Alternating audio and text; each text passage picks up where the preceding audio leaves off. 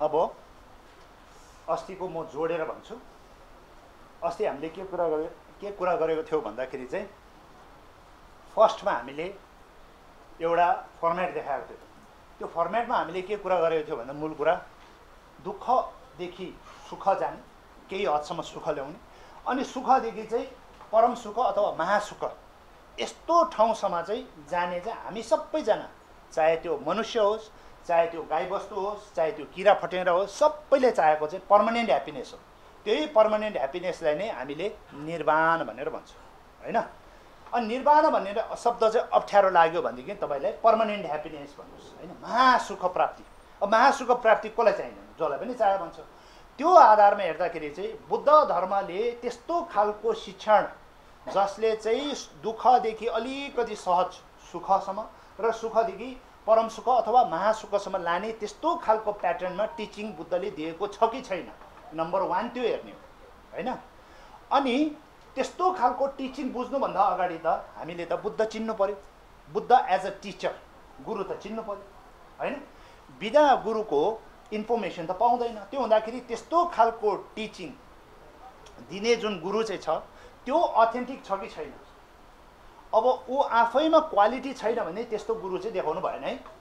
त्यो हुँदाखेरि ऊ आफैमा क्वालिटी के छ भन्दाखेरि चाहिँ ज्ञान पनि छ, उसकोमा अरूको भलो गर्ने करुणा पनि छ, र करुणा भएको जस्तै खालको तेस्रो चाहिँ के हो भनेदेखि शक्ति, जो चाहिँ बोधिचित्त इन एक्सन भनेर चाहिँ कर्मस्वरूप, बोधिचित्त भाव मात्र नभएर चाहिँ कर्मस्वरूप सहयोग गर्ने यस्तो खालको 3टा क्वालिटी मूल गरेर चाहिँ बुद्धकोमा छ।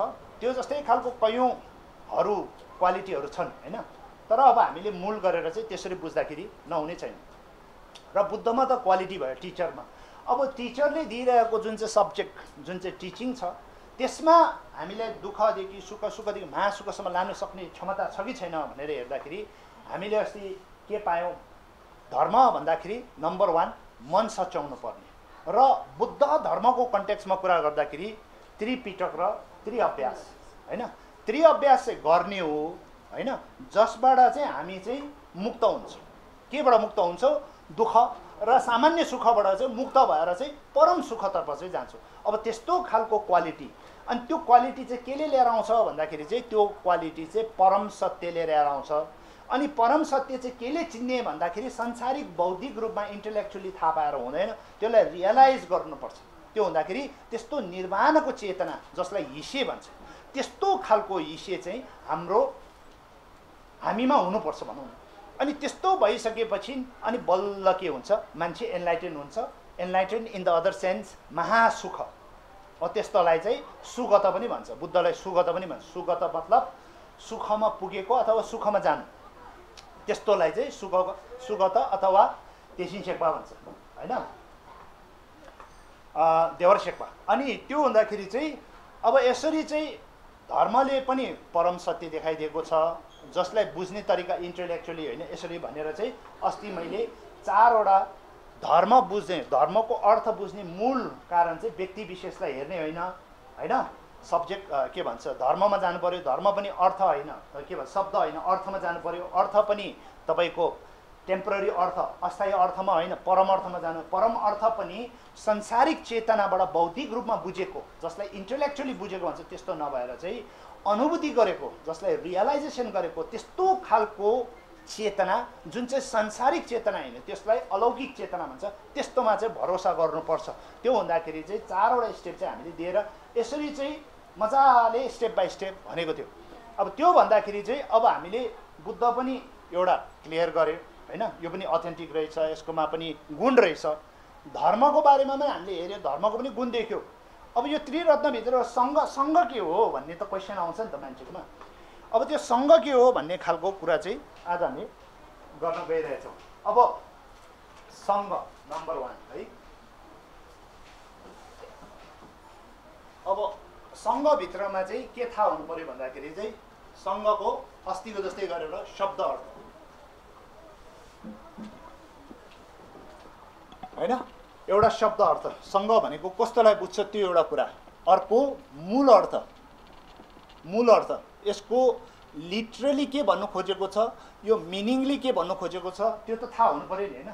अनि त्यो जस्तै खालको तेस्रोमा चाहिँ विभाजन यसको डिभिजन्सहरू सङ्घ भनेको चाहिँ कस्तो कस्तो डिभिजनहरू हुन्छ कसरी कसरी बुझ्ने धेरै डिभिजन हुन्छ त्यो होइन सङ्घ भन्दाखेरि त्यस्तो हल्का खालको सङ्घहरू छैन अस्ति धर्म हल्का हामीले माने गर्ने कुरा गर्ने त्यस्तो होइन रहेछ नि त त्यो जस्तै खालको सङ्घ भन्दाखेरि यसो लामासामा भएको सङ्घहरूलाई सम्झिन्छ नि त त्यस्तो खालको सजिलो हुँदैन सङ्घको अर्थ चाहिँ अलिकति गहिरो हुन्छ अनि त्यो अर्को कुरा चाहिँ के हुनु पर्यो यसको चाहिँ विशेषता होइन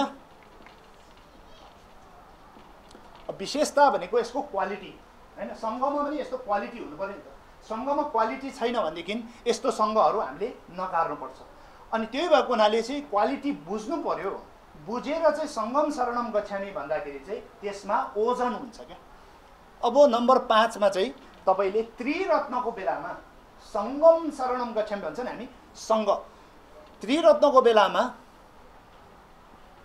सङ्घको त्रिरत्नको सङ्घ अब यो त्रिरत्नको सङ्घ कसरी बुझ्ने हैन त्यसको बारेमा र नम्बर 6 मा चाहिँ के छ भने सामान्य रूपमा सङ्घ कस्तो हुन्छ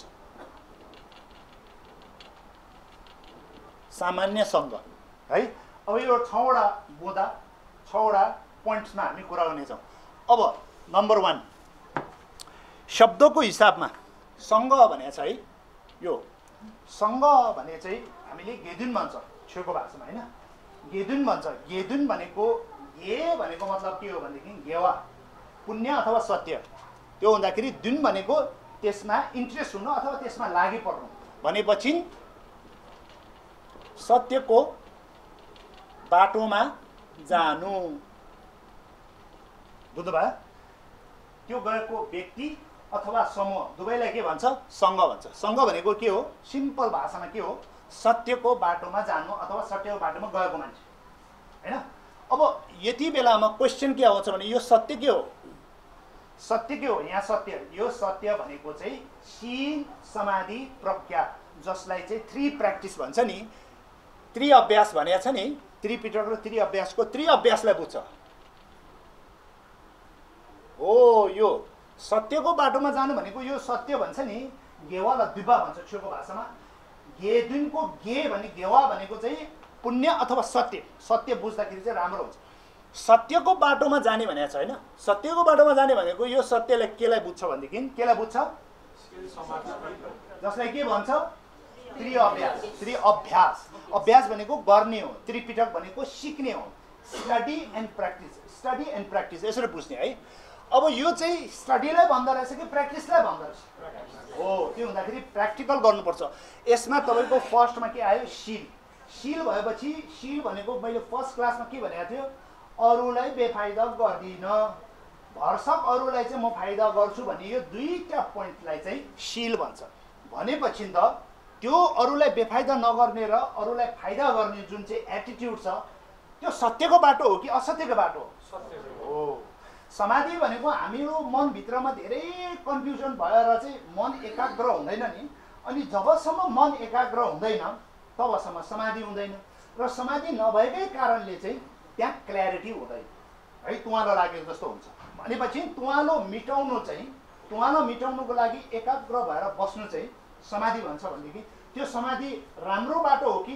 असल बाटो हो कि गलत बाटो त्यो हुँदाखेरि त्यो सत्य भयो समाधि पनि अनि जुन समाधि तपाईको तुवालो जस्तो जुन फगी छ नि त्यो फगी हटेर गइसकेपछि तपाईले क्लियर कट देख्नुहुन्छ नि यहाँ डाँडा रहेछ यहाँ भिर रहेछ यहाँ यस्तो रहेछ यहाँ पर्खाल रहेछ घर रहेछ भनेर देख्छ नि त्यो देख्नु भनेको प्रज्ञा हो भनेपछि as seeing as it is भन्छ भनेको मतलब मुभे नेसो थोङा भन्छ छेउको भाषामा जस्तो छ त्यस्तै देख्नु अनि जस्तो छ त्यस्तै देख्नु सत्य हो कि जस्तो छ तुवालो देख्नु चाहिँ सत्य हो भन्नु कालोलाई सेतो देख्नु चाहिँ के सत्य हो कालोलाई कालै सेतोलाई सेतै 2 + 2 = 4 2 + 2 = 5 हुँदैन भन्ने कुरा नै सत्य हो भनेपछि यो सङ्घ भनेको जुन चाहिँ छ नि यदि शील समाधि प्रज्ञामा लाग्ने अथवा सत्यको बाटोमा लाग्ने मान्छे हो भनेदेखि उसले त सङ्घ त ठिकै काम गरिरहेको रहेछ नि त अब त्यस्तो मान्छेसँग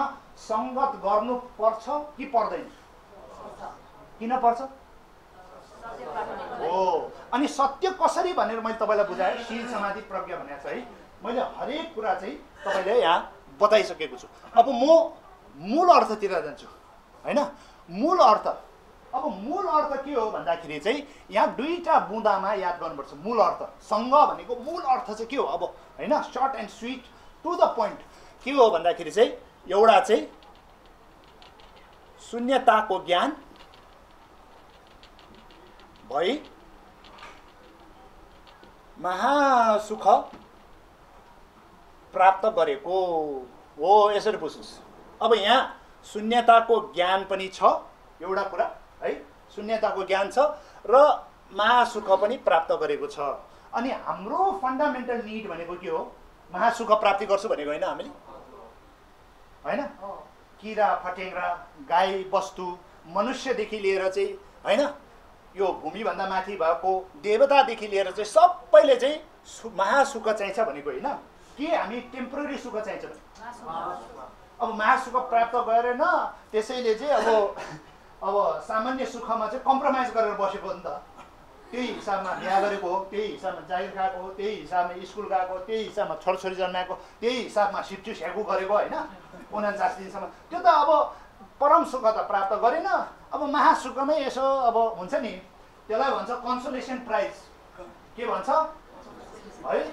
अब ऊ चाहिँ एकदम निराश हुन्छ होला भनेर, भाइ तिमी अब फर्स्ट सेकेन्ड थर्ड त तिमीले पाएन होइन, गोल्ड सिल्भर ब्रोन्ज त पाएन, अब तिमीलाई चाहिँ कन्सोलेसन प्राइज ल भनेर चाहिँ हो दुईटा किताब चाहिँ यसो पोको पारेर चाहिँ यसो दिइ पढाउँछ। बुझ्नु भएन हो? त्यो हुँदाखेरि चाहिँ उसलाई चाहिँ निराश नहोस् भनेर दिएको जस्तो, त्यो जस्तै आफैले अब तपाईँहरूले सान्त्वना भनिहाल्नु भयो होइन। अब त्यो सान्त्वना आफैलाई चाहिँ यसलाई भन्छ स्व सान्त्वना है। एउटा पर सान्त्वना हुन्छ, एउटा स्व सान्त्वना भने स्वयं आफैले दिने सान्त्वना क्या। त्यो कस्तो हो भन्दाखेरि अब गर्न सकिएन, अब बुद्ध ढाँडो होला ठिकै छ अब सुखवती भयो भने, तर सुखवती भने कहिले हो साथी, त्यो पाउँदैन ल। अब त्यो चाहिँ आश गर्दै बसे पनि हुन्छ। त्यो कल्प लाग्छ, त्यति बेलासम्म त फेरि अर्को कतिवटा जुनी हुन्छ है, कतिवटा जुनीमा फेरि त्यो सबै बेलामा चाहिँ बुद्ध धर्म ट्वाक्क भेट्ने, सबै गुरु ट्वाक्क भेट्ने, क्लास पनि ट्वाक्क भेट्ने त हुँदैन होला नि त होइन। अब सबै ट्वाक्क मिल्दैन, त्यति बेलामा फेरि कतिवटा नकारात्मक कर्म गरेको हुन्छ, सुखवती त झन् पर अब त्यो सुखवती सम्झिँदै बस्यो भने चाहिँ हो मनको लड्डु घिउसँग चोपेर खाऊ भने जस्तो हुन्छ। अब त्यो हुँदाखेरि चाहिँ यहाँ परम सुख हामीले चाहिन्छ भनेको छ नि त। परम सुख चाहिन्छ भनेदेखि त शून्यताको ज्ञान हुनु पर्यो। अनि यो शून्यता भनेको के हो भन्दाखेरि चाहिँ रियालिटी हो। यो चाहे बुद्ध आओस् नआओस्, बुद्धले भनोस् नभनोस्, रियालिटी त्यतिकै बस्छ। अब बुद्ध आएर पो हाइड्रोजन र अक्सिजन मिल्यो भने चाहिँ पानी हुन्छ भनेर भनेपछि पो पानी हुने हो र? बुद्धभन्दा अगाडि पनि, बुद्ध सेकेमुनि आउनुभन्दा अगाडि पनि त पानी थिएन? त्यति बेला मान्छेले पानी खाँदैन थियो होइन? कि साइन्सले H2O भनेपछि बल्ल तिर्खा मेट्ने, बुद्धले भनेपछि यो पानी हो तरल हो भनेपछि बल्ल तिर्खा मेट्ने हो कि जस्ताको तस्तै हो? त्यसलाई भन्छ एज इट इज। त्यो हुँदाखेरि शून्यता भनेको बुद्ध आएर बल्ल उसले नियम बनाए जस्तो क्या, बल्ल उसले थाहा पाए ए केटाहरू सबैजना आजदेखि चाहिँ शून्य हो भनेर भनेको होइन क्या। त्यो त मनमानी भयो नि त, त्यो त राणा शासन भयो। त्यो कहाँ त्यसरी चल्छ हौ? चल्दैन त्यसरी। त्यो हुँदाखेरि चाहिँ हामीले के बुझ्नु पर्यो भन्दाखेरि बुद्धले शून्यता हो भनेको जे ध्यान दृष्टिबाट चाहिँ उहाँले देख्नुभयो त्यही अनुसारको भनिदिएको मात्र हो, उहाँले बनाएको नयाँ नियम होइन। त्यही भएको हुनाले इङ्ग्लिसमा एज इट इज भन्छ, छेउको भाषामा मुभी नेचुरल भन्छ। मुभी नेचुरल भनेको जस्तो सत्य छ त्यस्तै नै भनिदिएको, जसलाई रियालिटी भन्छ। अब त्यो हुँदाखेरि चाहिँ हामीले के थाहा हुनु पर्यो, यहाँ मूल अर्थ घेदुन भन्छ होइन, घेदुनको मूल अर्थ अथवा सङ्घको मूल अर्थ के हो भन्दाखेरि चाहिँ शून्यताको ज्ञान भएर चाहिँ महासुख प्राप्त गरेको यस्तो खालको मान्छे हुनुपर्छ। सङ्गम शरणम गच्छामि भनेको चाहिँ हामी यस्तो मान्छेको चाहिँ शरणमा जाँदैछौँ जसमा चाहिँ शून्यताको ज्ञान छ र महासुख प्राप्त पनि छ। अब यही शून्यताको ज्ञान 100% भइदियो भने त बुद्ध भइहाल्यो। अब यही महासुख 100% प्राप्त गरिदियो भने चाहिँ बुद्ध भइहाल्यो, यो त बुद्ध भइहाल्यो। तर सङ्घ भनेको चाहिँ तपाईँको 40 देखि 40% मा त पास हो नि त होइन? स्कुल गएको होला त 40 देखि चाहिँ 99% सम्म आयो भने चाहिँ त्यसलाई सङ्घ भन्छ। अब 30 तिर पुग्दा चाहिँ हामी संसार त्यो पनि 30 सजिलो छैन है, अहिले मुनि आउँछ। अनि त्यो 30 हामी त 39 एन्ड हाफ होला भने त्यस्तो सजिलो छैन। तपाईँले बुझ्नुभयो? सङ्घ केलाई भन्छ? 40 देखि 99% सम्म जसले शून्यताको बोध गरेको छ है, पास मार्क्स हो नि त यो त होइन। अब यो त 100 आउट अफ 100 आएको छैन, एक अङ्कले चाहिँ ऊ के भयो, त्यो हुँदाखेरि 100 आइहाल्यो भने बुद्ध भयो होइन। अथवा अब त्यो छोडिदियो। अनि अब यो महासुख पनि तपाईँको त्यस्तै हो, 40% देखि 99 सम्म महासुख प्राप्त गरेको छ भनेदेखि चाहिँ त्यो के भयो? सङ्घ भयो। तर बुद्धकोमा क्वालिटी जुन शून्यताको ज्ञान र यो महासुख प्राप्त गरेको छ नि, अथवा यसलाई मोक्ष पनि भन्छ है, त्यो प्राप्त गरेकोलाई चाहिँ 100% गऱ्यो भने के भन्छ? बुद्ध। अनि 40 देखि 99% सम्म गऱ्यो भने के भन्छ? सङ्घ भन्छ। भनेपछि सङ्घ पनि बुद्ध जस्तै जस्तै हुन्छ। तपाईँहरूको प्रिन्सिपल र भाइस प्रिन्सिपल होइन, प्रधानमन्त्री र उप प्रधानमन्त्री होइन, प्रेसिडेन्ट र भाइस प्रेसिडेन्ट भन्ने हुन्छ नि त नेपालमा। ओ त्यो जस्तै हो। यो चाहिँ के हो? उप भनेको भाइस, नेक्स्ट इन कमान्ड। तर यो पनि एनलाइटेन्ड हो होइन। यो मान्छे यो जुन सङ्घ भने एनलाइटेन्ड हो, तर बुद्ध भनेको चाहिँ फुल्ली एनलाइटेन्ड हो। बुझ्नुभयो? फुल्ली एनलाइटेन्डलाई के भन्छ? बुद्ध भन्छ। 99% सम्म के हुन्छ? सङ्घ हुन्छ। अब यसरी तपाईँलाई स्कुल पढेको भएको हुनाले यो बुझाउँदा सजिलो भयो क्या। अब त्यो हुँदाखेरि चाहिँ शून्यताको ज्ञान भएको महासुख प्राप्त गरेको भन्दाखेरि कतिजनालाई कन्फ्युजन के हुनछ? अझै यो त नि बुद्ध भएन, हुँदैन, यसरी पर्सेन्टेज छुटाउनु पर्छ। अनि हाम्रो चाहिँ कति भन्दाखेरि 39 भन्दा पनि मुनि। अस्ति भनेको थिएँ नि 0.1 मा छ है यो साथी, हामी चाहिँ 0.1 मा छ। हामी त्यही त गर्व गर्नु हुँदैन। बुझ्नुभयो? बुझ्नु भएन? अब त्यो भएको हुनाले शून्यको ज्ञान र परम सुख प्राप्त गरेको यस्तोलाई भन्छ सङ्घ। हामी यस्तो सङ्घ भएको छैन अहिले है, हामी सङ्घ भएको छैन किनभनेदेखि हामी एनलाइटेन्डै भएको छैन। एनलाइटेन्ड त 40% मा हुन्छ। अनि त्यो 40% भन्दा अगाडि पनि के क्राइटेरिया हुन्छ संसारिक मार्ग, त्यो म पछि भन्छु, अब मुनि आउँछ। त्यस्तो सजिलो छैन क्या। सङ्गम शरणम गच्छामि भन्दाखेरि एउटा भिक्षु एउटा भन्थे यस्तो यसो गरेर सङ्गम शरणम, त्यो आउँछ पछि, म बिस्तारै बिस्तारै खुलासा गर्छु। त्यस्तो सजिलो चाहिँ छैन सङ्घ भनेको। अब बुझ्नु भएन? त्यो हुँदाखेरि म गुरु देखाउँछु, चविलामा देखाउँछु भन्छ नि, मिनिमममा सङ्घ हुनुपर्छ त्यो। द्याट मिन्स त्यो गुरु आफ्नो चविलामा भन्छ नि, मूल गुरु भन्छ नि, त्यो मूल गुरु भनेको हामी यस्तो पेपे भन्नेले मूल गुरु देखाउनु मिल्दैन। कसलाई देखाउनु मिल्छ भने शून्यको बोध भएको, एनलाइटेन्ड भएको, फुल्ली नभए भने पनि एटलिस्ट ऊ 40% भएकोलाई मात्र तपाईँले चाहिँ मूल गुरु देखाउने हो। उहाँकोमा गुम्बा छ नि, उहाँकोमा सेन्टर छ नि भनेर चाहिँ मूल गुरु देखाउने होइन। त्यो त के हुन्छ भने भौतिकवाद हुन्छ, मटेरियलिजमतिर हेर्नु। त्यसो भयो त अन्त के भन्छ उयो के अरे टेस्ला कम्पनीलाई ढोके पनि हुने रहेछ त होइन। अलिबाबालाई ढोक्दा भयो, जाकमालाई ढोक्दा हुन्छ। त्यस्तो हो भने त अब उनीहरूले त गुम्बा बनाउनु पऱ्यो भने त गुम्बा छोड्ने त कस्तो डरलाग्दो बनाइदिन्छ होला लु भन्नु त हो। स्पेस क्राफ्ट बनाएर बाहिर पठाउँछ होइन। त्यो हुँदाखेरि चाहिँ त्यसरी हेर्नु भएन क्या। त्यो हुँदाखेरि गुरुको ओजन कहाँबाट आउँछ भन्दाखेरि यो शून्यको ज्ञान। अनि शून्यको ज्ञान हुनुसाथ अटोमेटिक महासुख प्राप्त भइहाल्छ। त्यस्तोलाई मात्र मूल गुरु देखाउने हो। चविलामा भनेको चाहिँ यस्तो हुनुपर्छ, यस्तो क्वालिटी, मिनिमम क्वालिटी। एनलाइटेन्ड नभएर चाहिँ हुँदैन। अब त्यही भएको हुनाले हामीले के थाहा पाउनु पर्यो? शून्यको ज्ञान र महासुख प्राप्त हो, त्यसरी थाहा हुन्छ। अब नम्बर 3 विभाजन। विभाजन भनेको डिभिजन, डिभिजन्स अफ सङ्घ। सङ्घ धेरै रूपमा बुझ्ने हुन्छ। अब एउटा सिम्पल रूपमा बुझाइदिउँ। यसलाई दुईटा बुदामा बाँडेर देखाउँ। अब म कालो लेख्छु। दुईटा बुदामा कसरी भन्दाखेरि एउटा चाहिँ हिनयानको सङ्घ हुन्छ है, एउटा चाहिँ महायानको सङ्घ हुन्छ। बुद्ध धर्म अन्तर्गत एउटा हिनयानको सङ्घ, एउटा महायानको सङ्घ। अब हिनयानको सङ्घ भनेको चाहिँ कस्तो हुन्छ भन्दाखेरि चाहिँ म सुख प्राप्त गर्नुको लागि म है सेन्टरकै भयो म अरू भएन है म यो झमेलाबाट चाहिँ निस्किन्छु यो दुःखबाट निस्किन्छु भनेर उसको एटिट्युड हुन्छ हैन। महायानको एटिट्युड के हुन्छ भनेदेखि अरू सबैजना मोक्ष प्राप्त गर्नुको लागि म कुछ गर्छु भन्ने हुन्छ। अरू प्रधान र म प्रधान भन्ने हुन्छ। यसमा के हुन्छ म प्रधान। हेर्नुहोस् है हिँडेन किन भनेको म प्रधान हुन्छ। यो अरू सबै प्राणी चाहिँ प्रधान हुन्छ। आफू प्रधान हुँदैन यसमा। अरू प्रधान हुने र स्वप्रधान र परप्रधान भन्ने दुईटा हुन्छ।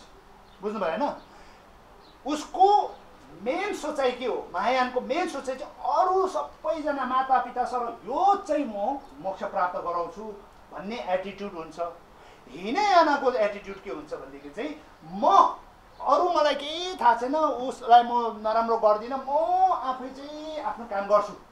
त्यो हुँदाखेरि म प्रधान र अरू प्रधान भन्ने दुईटा हुन्छ एटिट्युड। त्यसमा चाहिँ हिनयान मायान भने यसो छुट्ने हो। अब त्यस्तो खालको एटिट्युड लिएर यो चाहिँ एटिट्युड है यस्तो खालको एटिट्युड लिएर चाहिँ उसले प्र्याक्टिस के गर्छ भन्दाखेरि म शून्य भनेर थाहा हुन्छ। म शून्यता बुझ्छ है म शून्यता बुझ्छ। अनि यसले के गर्छ भने अरू सबै शून्यता all phenomena are empty emptiness भनेर बुझ्छ हैन। बुझ्नुभयो एउटा एटिट्युडको हिसाबमा एउटा गराइ धराइ र बुझाइको हिसाबमा। अनि यो गर्दाखेरि चाहिँ यो म शून्यता भनेर बुझ्छ उसले। यसमा अरू शून्यता भनेर बुझ्छ माया है यसरी बुझ्थ्यो। अनि यो कहाँ पुग्छ भन्दाखेरि यो म शून्यता भने हिनयानको सँगको कुरा गर्दैछु है। पहिला हिनयानको सँगमा चाहिँ म प्रधान हुन्छ एटिट्युड र म शून्यता भनेर थाहा हुन्छ। म शून्यता भनेर थाहा पाएपछि तर ऊ अरहत भएको हुँदैन। अरहत भनेको उसको बाटोबाट हिनयानको बाटोबाट उसको अल्टिमेट गोल जुन पुग्ने गन्तव्य हुन्छ नि उसको अनुसारको प्र्याक्टिस गर्यो भने अरहत पुग्छ हैन। लास्टमा अरहत पुग्ने हो। यो बाटोबाट गएपछि तपाईको बुद्ध हुन्छ। बुझ्नुभयो महायानको बाटोबाट गएपछि लास्ट स्टेप बुद्ध हो। म प्रधान भन्ने एटिट्युड लिएर चाहिँ ध्यान गर्दाखेरि म शून्य भनेर थाहा हुन्छ। म शून्य हुन्छ तर यो टेबल कुर्सी शून्य हो भने उसलाई थाहा हुँदैन। म चाहिँ शून्य हो म चाहिँ शून्य हो भने थाहा हुन्छ तर यो टेबल कुर्सीदेखि लिएर अरू प्राणीहरू चाहिँ शून्य हो भने थाहा हुँदैन उसलाई। किनभनेदेखि सेल्फ सेन्टर्ड फोकस गरेर बसेको हुँदैन। आफू चाहिँ शून्य भने थाहा हुन्छ। त्यस्तो भए तापनि अरहत प्राप्त गरेको हुँदैन। बुझ्नुभयो अरहत भन्दा अरहत चाहिँ फर इक्जाम्पल हिनयानको बाटोबाट चाहिँ 100% हो अरे। यो चाहिँ मायानको बाटोबाट 100%। अघि मैले के भने 99 सम्म पुग्नुपर्छ भने नि त्यही हो। यसको पनि 40 देखि 99 सम्म हिनयानको बाटोबाट पुग्दाखेरि यसलाई भन्छ सङ्घ हिनयानको सङ्घ। मायानको बाटोमा गएर चाहिँ 40 देखि 99% सम्म आयो भने यसलाई भन्छ मायान सङ्घ। बुझ्नुभयो। त्यो हुँदाखेरि हिनयान सङ्घ र मायान सङ्घमा पनि यसरी फरक हुन्छ। अब यहाँ चाहिँ मैले एकै ढिस्कोमा भनिदिएको हैन यो मूल अर्थ भन्दाखेरि तर मुनि आउँदाखेरि चाहिँ यसरी बुझ्नुपर्छ। त्यो हुँदाखेरि कम्प्लेक्स छ नि हो कम्प्लेक्स छ त्यस्तो सजिलो हुँदैन। त्यही भएको हुनाले अब यस्तोलाई चाहिँ के भन्छ महायान सङ्घ र यस्तोलाई चाहिँ के भन्छ हिनयान सङ्घ 40 to 99 है। अब नम्बर 4 विशेषताको कुरा आउँछ। अब विशेषता भन्दाखेरि चाहिँ उसकोमा यस्तो क्वालिटी के चाहिँ छ। अब यो विशेषता इम्पोर्टेन्ट है। सङ्घको विशेषता के चाहिँ छ यस्तो क्वालिटी जसमा चाहिँ शरण गर्न योग्य छ ऊ भन्दाखेरि चाहिँ उसकोमा दुईटा हुन्छ। दुईटा के हो भन्दाखेरि एउटा ज्ञान एउटा चाहिँ मुक्ति। के हुन्छ एउटा ज्ञान एउटा चाहिँ मुक्ति भन्छ। यसलाई चाहिँ के भन्छ छेउको भाषामा ऋग्वाद ठोल्वा भन्छ ऋग्डोल भन्छ। भनेपछि एउटा ज्ञान हुन्छ एउटा मुक्ति हुन्छ। अब ज्ञान पनि त्यस्तो ज्ञान भन्दा के को ज्ञान भन्दाखेरि चाहिँ ज्ञान तीनटा विभाजन गरेको छ। एउटा शून्यताको ज्ञान हैन एउटा चाहिँ सबै फेनोमेनाको ज्ञान सबै चिजको ज्ञान चाहे त्यो जीव होस् निर्जीव हो सबै चिजको ज्ञान। यसलाई के भन्छ अल फेनोमेना भन्छ। म एकछिनमा डिफाइन गर्छु। हैन। अनि अर्को एउटा ज्ञान हुन्छ, अर्को एउटा ज्ञान, त्यो ज्ञान के हो भन्दाखेरि चाहिँ विवेकशील ज्ञान भन्छ। जस्तै राम्रो यो हो, नराम्रो यो हो, पाप यो हो, पुण्य हो भने त थाहा हुनु पर्यो नि त त्यो, हैन। त्यो सँगलाई थाहा हुनु पर्यो नि, त्यो विवेकशील।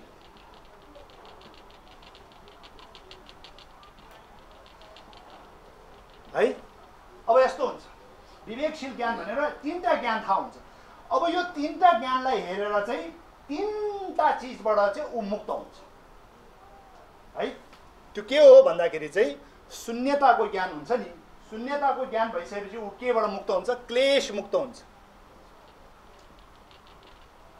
क्लेशबाट। नेगेटिभ इमोसन भन्छ क्लेशलाई, हैन। रिस, अहंकार, एट्याचमेन्ट, इगो भन्नेहरू यो क्लेशबाट मुक्त हुन्छ। अब सबै चिजको ज्ञान हुन्छ नि, सबै चिजको ज्ञान भनेपछि अल द फिनोमेना, हैन। अल द फिनोमेनाको ज्ञान हुँदाखेरि सबै चिजको ज्ञान भनेको र शून्यको ज्ञान भने पहिले यहाँ बुझ्नुहोस् है त। यो कप हो, यो पेन हो, यो टेबल हो, यो मान्छे हो, यो स्त्री हो, यो पुरुष हो, यो यस्तो हो, यो यस्तो फलाना ढिस्का, सब कुरा थाहा हुन्छ नि। एउटा जति पनि सर्व चिजहरू फैलिएको छ, चाहे त्यो जीव निर्जीव, त्यसको पनि ज्ञान हुनु र त्यो सबै शून्य हो भनेर पनि ज्ञान हुनु हो। यो दुवै चिज छ उसकोमा ज्ञान। यस्तो हुन्छ भनेपछि अब बुद्धकोमा नै यस्तै हुने हो नि त, है। जसलाई जिता अखिम्बी हिसे, जिङी खिम्बी हिसे भन्छ, त्यो यहाँ पनि त्यही भन्छ, जिता जिङे रिक्पा भन्छ, हैन। त्यो भनेको चाहिँ अब बुद्धको चाहिँ तपाईँले अघिको त्यही फर्मुला याद गर्नुहोस् है। यो फर्मुला शून्यताको ज्ञान भनेपछि बुद्धमा 100% भयो, 40 देखि 99 चाहिँ सङ्घ। अब सबै चिजको ज्ञान भन्दाखेरि चाहिँ बुद्ध चाहिँ 100% भयो, ऊ चाहिँ 40 देखि यस्तो, सबै त्यो फर्मुला लाउँदै जान्छ। अब विवेकशील बुद्धकोमा पनि विवेकशील हुन्छ अभियसली, तर बुद्धकोमा चाहिँ 100% हुन्छ, सङ्घमा चाहिँ 40 देखि चाहिँ केमा हुन्छ? 99%। अब यो चाहिँ एकदम सजिलो म्याथमेटिकल फर्मुला दिएको जस्तो गरेर बताइदिएको, ताकि तपाईँहरूलाई क्याची होस्, बुझ्नु सहज होस् भनेर। अब विवेकशील भनेको हाम्रोमा पनि त विवेक छ नि त, अलिअलि छ नि त। यो राम्रो हो, नराम्रो, यो कालो सेतो, 2+2=4 भन्ने खालको विवेक हुन्छ। त्यो विवेक बन्दैन कि, त्यो विवेक 0.1, त्यो विवेक अहिले कुरा नगरौँ। त्यस्तो विवेक चाहिँ हैन, विवेकै होइन जस्तो सम्झे पनि हुन्छ। त्यो के भन्छ भनेदेखि चाहिँ बुद्धको भाषामा, बुद्धिज्ममा एउटा शब्द छ, सान्दाबी, के भन्छ? मेम्बाला घाटा भन्छ। मेम्बाला घाटा भनेको चाहिँ अति निम्न भएपछि छैन भन्दैछ क्या। मैले यो पहिला पनि इक्जाम्पल दिएको, जस्तै म यहाँबाट अमेरिका जानु पर्यो, हैन। अमेरिका जानु पर्यो भनेदेखि त कमसे कम मलाई कति पैसा चाहिन्छ भन्नु भन्नुहोस् त? प्लेन टिकटै 1 लाख 1.5 लाख लागिहाल्छ, हैन। चाहियो त्यो भिजा गर्नु पर्यो, यो गर्नु पर्यो, यताउता गरेर 2-4 लाख मिनिमम चाहियो। तब गएर चाहिँ मैले अमेरिका जान्छु भनेर आँटे पनि त हुनु पर्यो। अब फेरि उता गएर चाहिँ के गर्ने? डिपोर्ट गरिदियो भने, हैन, खानु पर्यो, त्यहाँ त डलरमा तिर्ने हो नि त, हो कि लु भन्नुहोस् त। त्यो हुँदाखेरि चाहिँ हामीमा 4-5 लाख मिनिमम नभइकन अमेरिका जान्छु भन्नु चाहिँ सक्छ कि सक्दैन? अहिलेको कन्टेक्स्टमा यस्तो इन्फ्लेसन भइरहेको बेलामा, है, पेट्रोल बढ्यो, के बढ्यो भनिरहेको बेलामा सक्छ कि सक्दैन होला? यहाँ देशको ढुकुटीको डलरै सकिसक्यो भन्छ, है। अनि लग्जरी आइटमहरू, गाडीहरू त आउनु बन्द भयो नेपालमा। अब यस्तो कन्डिसनमा 4-5 लाख अहिलेको समयमा 4-5 लाख नभएर अमेरिका जान्छु, 10-12 दिन 15 दिन घुम्न जान्छु भने के त्यो इन्डिया घुम्नु गए जस्तो हो? मिनिमम 4-5 लाख चाहिँ चाहिँदैन। अब फर इक्जाम्पल मेरोमा 20,000 छ, 20,000 कति? 20,000 डलर होइन है, यस्तो खालको होइन नि, फेरि यस्तो खालको के, यस्तो खालको फेरि यो अगाडि चाहिँ एन्ड राख्नुपर्छ, फेरि यो सम्झिँदैला फेरि हो, बुझ्नुभयो होइन? यस्तो खालको जबसम्म यो हुँदैन नि, डलर हुँदैन नि, तबसम्म हामी के भन्छ 20,000 डलर भन्छ जान सक्ने हो, हैन। नेपाली रुपियाँ चाहिँ जान सक्दैन। त्यो हुँदाखेरि मिनिमम कति चाहियो? 4-5 लाख, हैन। अब मेरो हातमा 20,000 छ फर इक्जाम्पल मेरो हातमा 20,000 छ भनेदेखि मैले के भन्छ, मेरोमा पैसा नि अमेरिका जाने हो केटा, होइन म अहिले मेरोमा पैसा छैन भन्छ कि पैसा छ भन्छ? रहेछ त 20,000, किन छैन? काम लागेन नि, हो त्यस्तै हो। त्यो एयर टिकट किन्नु यहाँबाट दुबई जानेको पैसा पनि दोहासम्म पुग्नेको पनि पैसा नहुँदाखेरि चाहिँ आधा बाटो पुग्ने रिटर्न टिकट त कुरै छोडिदियो कि पर उतासम्म वान वे टिकटको पनि आधी टिकट किन्नेको औकात नभएपछि चाहिँ छैन भन्छ। त्यसको मतलब यो होइन कि उसकोमा पैसै छैन, तर ऊ न्यु रोडमा जान्छु भने त ठाँट गरेर जान्छ नि, सहर पल्टेर जान्छ नि, किनभने 20,000 छ होइन, ठाँट पल्टेर जान्छ नि, हो कि लु भन्नुहोस् त। तर अमेरिका जाने भने चाहिँ कुबिन्छ, न्यु रोड जाने भने उभिन्छ, फेरि अमेरिका जान्छ भने कुबिन्छ। यो हो नि त यस्तो यस्तो। त्यो हुँदाखेरि चाहिँ अति निम्न भइसकेपछि त्यसलाई के भन्छ, छैन भनिन्छ। त्यो हामीले बुझ्ने कुराहरू होइन, त्यसको लागि व्याख्या गरेर विश्लेषण गरेर डिक्सनरी पल्टाएर गर्नु पर्दैन क्या, त्यो हल्कै बुझ्ने कुराहरू हो। त्यो हुँदाखेरि चाहिँ हामीले के बुझ्नु पर्यो, हामीले के थाहा पाउनु पर्यो, यो जुन चाहिँ हाम्रोमा विवेक भने नि, त्यो विवेक भनेको हाम्रोमा छैन भने पनि हुन्छ है, बुझ्नु भयो होइन। भनेको तात्पर्य चाहिँ यहाँबाट निस्केको। ल अब भनेपछि शून्यताको ज्ञान भएपछि क्लेशबाट मुक्त हुने रहेछ। अब यो सबै चिजको ज्ञान भएपछि चाहिँ ज्ञानको बाधाबाट मुक्त हुन्छ। ज्ञानको बाधा, यो क्लेशको बाधा लेख्नुहोस् है, क्लेशको बाधाबाट मुक्त होइन, ज्ञानको बाधाबाट मुक्त, यसरी बुझ्नु पर्यो, बुझ्नु भएन। जब सर्व चिजको ज्ञान हुन्छ अनि अज्ञान त भएन नि त, त्यो भएको हुनाले ज्ञानबाट मुक्त भने यस्तोलाई भन्छ। अब यो खास चाहिँ यो एकदम कम्प्लेक्स छ है, यसलाई बुझाउँदाखेरि संस्कृत भाषामा ज्ञेय बाधा भनेर भन्छ। अब ज्ञेय बाधा भनेको चाहिँ अनि फेरि अब यो सेसनमा होइन, अब त्यो अलिकति परिपक्व हुनुपर्छ। अब मैले सिम्पल भाषामा भनेको है। अब यो विवेकशील ज्ञान, अनि विवेकशील ज्ञान भएपछि के हुन्छ भन्दाखेरि तुच्छताको बाधाबाट मुक्त हुन्छ भन्छ। तुच्छताको बाधाबाट मुक्त भनेपछि तुच्छता भनेको के हो, माइनर अथवा सानो, तुच्छ। किनभनेदेखि यस्तो खालको पाप पुण्य राम्रो नराम्रो संसार निर्माण यत्रो खालको होइन, विवेक भइसकेपछि त्यो मान्छे संसारको जुन बुद्धि हुन्छ नि त्यसलाई तुच्छ के भन्छ, विवेक नभएको तुच्छ बुद्धि भन्छ। त्यस्तो खालको संसारको तुच्छताबाट चाहिँ ऊ मुक्त भयो नि त। भनेपछि हामी चाहिँ के हो, ह्युमन हो, संसारको मान्छे चाहिँ के हो, ह्युमन, अनि ऊ चाहिँ के हो, सुपर ह्युमन। यो चाहिँ सुपर हो क्या, सुपर यस्तो। त्यही भएको हुनाले चाहिँ हामी चाहिँ अर्डिनेरी हो भनेदेखि उहाँहरू चाहिँ एक्स्ट्रा अर्डिनेरी, बुझ्नुभयो होइन। हामी चाहिँ बर्गर मात्र हो भने चाहिँ ऊ चाहिँ डबल डिकर बर्गर क्या, मासु पुरा हालेको हुँदैछ, जम्बो खालको, बुझ्नु भएन। अब यसरी बुझ्नु पर्यो। त्यो हुँदाखेरि चाहिँ ज्ञानलाई छोएको भाषामा रिक्वा भन्छ, यो मुक्तलाई के भन्छ, ठोल्वा भन्छ। रिक्वा त ठोल्वा, रिक्डु हिँड्दै गे धन्देमा भने भन्छ। अब त्यो छोडिदियो भनेपछि यसरी चाहिँ तपाईँको ज्ञान हुनुपर्छ, र ज्ञान प्राप्त गरेकोदेखि मुक्ति, केबाट मुक्ति भन्दाखेरि क्लेशबाट पनि मुक्ति होइन। रिस अहङ्कार यस्तो हामी यस्तो हुँदैन नि त, अर्डिनेरी त पुरा हुन्छ। अब उहाँ एक्स्ट्रा अर्डिनेरी भएपछि भित्रबाटै शान्त हुन्छ। अनि हाम्रोमा ज्ञान हुँदैन, त्यो के हो त्यो के हो त्यो के हो बुझेन भन्छ नि, उहाँकोमा के हुन्छ, ज्ञानको बाधा हुँदैन भनेपछि त्यो ट्याक्क ट्याक्क ट्याक्क बुझ्छ, पुनर्जन्म बुझ्छ, जन्म बुझ्छ, कर्म बुझ्छ, सब बुझ्छ होइन। अनि विवेक भनेको के हो भनेदेखि यो राम्रो नराम्रो, यस्तो गऱ्यौँ ठिक, यस्तो गर्दा बेठिक भने हामीलाई थाहा हुँदैन। हामीलाई त के गरेर ठिक हुन, हामीलाई तोङमा तान्दाखेरि पनि ठिक कि बेठिक भनेर सम्झाउनुपर्छ हो। अनि हाम्रो हिमाली भेगको चाहिँ तोङमा तान्नु पऱ्यो, छ्याङ यत्रो ढुङ्ग्रो बनायो, यो ठिक हो भन्छ क्या। अब त्यो ठिक हो कि होइन, अहिले पञ्चशील भन्दा आउँछ है। अनि त्यो हुँदाखेरि अब यस्तो छ, अब विवेक हाम्रोमा त्यस्तोमा पनि विवेक चल्दैन क्या। यो विवेकको सन्दर्भमा एउटा कुरा भन्छु, कुकुर बिरालोलाई पनि तपाईँ विस्की दिएर ट्राई गर्नुहोस् कि उसले खाँदैन कहिले पनि। कुकुर बिरालोलाई कपमा विस्की हालिदिनुहोस् अनि दिनुहोस् कि खाँदैन, तर मान्छेले यो विस्की हो नि यस्तो हो छैन, अझ अर्को रेड लेभल ग्रिन लेभल ल्याउ न, किन हाल्यो किन खाली भन्छ, भित्रै भिजेन पो भन्छ हो। त्यो हुँदाखेरि चाहिँ अब हाम्रो विवेक कहाँसम्म विवेक रहेछ। मैले एकपटक छ नि त्यो गाँजाको त्यो बोट हुन्छ नि, गाँजाको बोट झारपार, त्यो गाँजाको बोट भेडालाई खिलाउनु खोज्यो, गाईलाई खिलाउनु खोज्यो, खाँदैन रहेछ उनीहरू। तर मान्छेले यो हो नि त केटा, यो हो नि त हो, शिवजीको खास त यो हो नि त माल भन्छ नि त, बुझ्नुभयो होइन। त्यो हुँदाखेरि चाहिँ हाम्रोमा विवेक कति रहेछ, गाई बस्तुले नखाने चिज हामीले खाइरहेको होइन। अनि कुकुर बिरालोले सेवन नगर्ने चिज हामीले सेवन गरिरहेको। अब उसलाई कुन चाहिँ स्कुल र कलेजमा पढायो होला नखानु भनेर कि उसलाई रियाबमा लगेको छ? लु भन्नुहोस् न, लगाएको छैन नि त। बट हि नोस,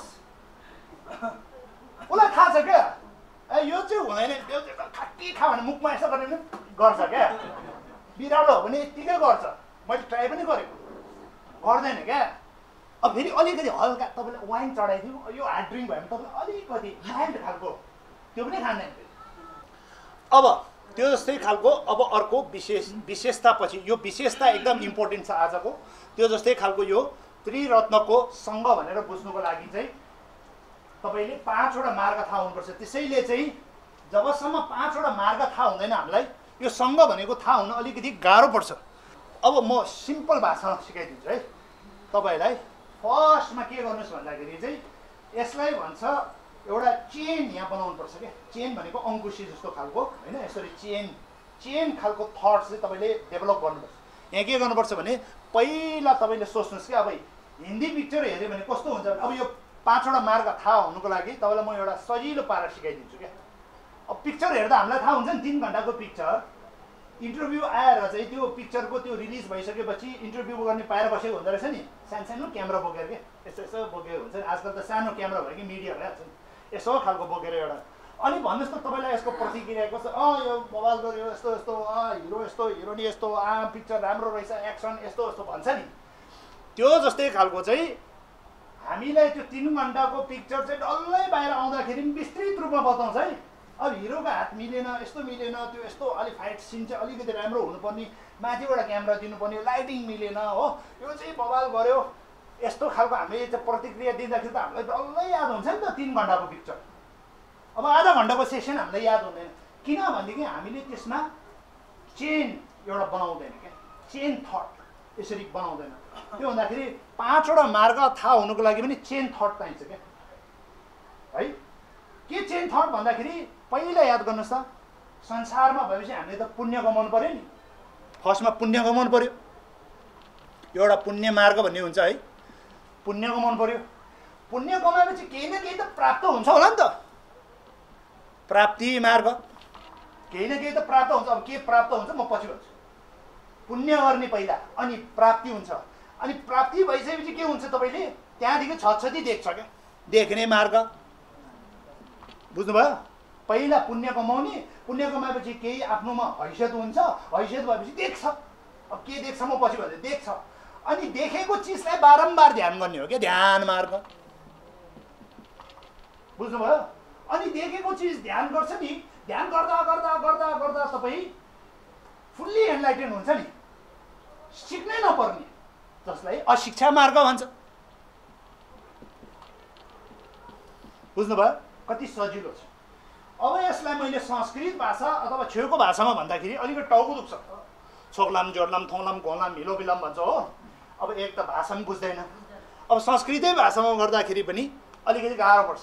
त्यसैले शब्दमा होइन अर्थमा, अस्ति के भनेको थियो हो, लास्टमा त तपाईँले फर इक्जाम्पल संस्कृत भाषामा चाहिँ पट्ट तपाईँले थाहा पाएर तपाईँ ध्यान गर्दाखेरि चाहिँ तपाईँलाई यो खालको चेन आएन भनेदेखि त्यो नाम मात्र थाहा पाएर चाहिँ मतलब हुँदैन कि, त्यो फिल हुँदैन। अब यसरी तपाईँले थाहा पाउनु भएपछि फिलै हुन्छ क्या।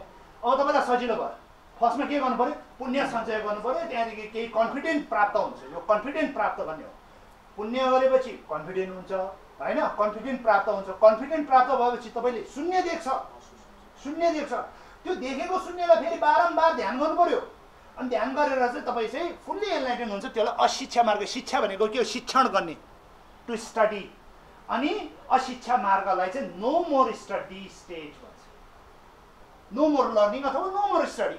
अशिक्षा भनेको no learning, no more learning है, शिक्षा गर्नु पर्दैन, लर्निङ गर्नु पर्दैन, नो मोर स्टडी भन्ने पनि हुन्छ है।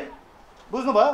अब भनेपछि नि यो अब सोच्नु सजिलो भयो तपाईँहरूलाई, सजिलो भएन। त्यो हुँदाखेरि चाहिँ फर्स्टमा के हो, यो त्रिरत्नको सङ्घ बुझ्नुको लागि पहिला यो बुझ्नुहोस् है।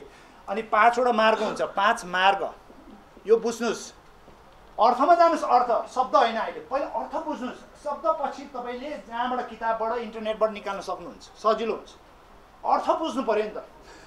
फर्स्टमा के हो? पुण्य मार्ग। अब यसमा के गर्छ भने तपाईले पुण्य सञ्चय गर्छ के है। अब के गर्छ तपाईले? अब के गर्दै धूपबत्ती गर्ने आदि इत्यादि त्यस्तो खालको पुण्य त यहाँ अलिकति हल्का भयो, त्योभन्दा अलिकति गहिरो नै गर्नुपर्छ होइन। तर अब सोच्नुहोस् कि पुण्य मार्ग भने अब यो सेकेन्डमा चाहिँ प्राप्ति मार्ग। उसले के प्राप्त गर्यो भन्दाखेरि कन्फिडेन्ट। के कन्फिडेन्ट भन्दाखेरि चाहिँ अब निकै नै पुण्य सञ्चय गरिसक्यो नि। अब सेकेन्डमा चाहिँ उसले शून्य झन्डै झन्डै बुझ्ला बुझ्ला बुझ्ला बुझ्ला हुन्छ क्या।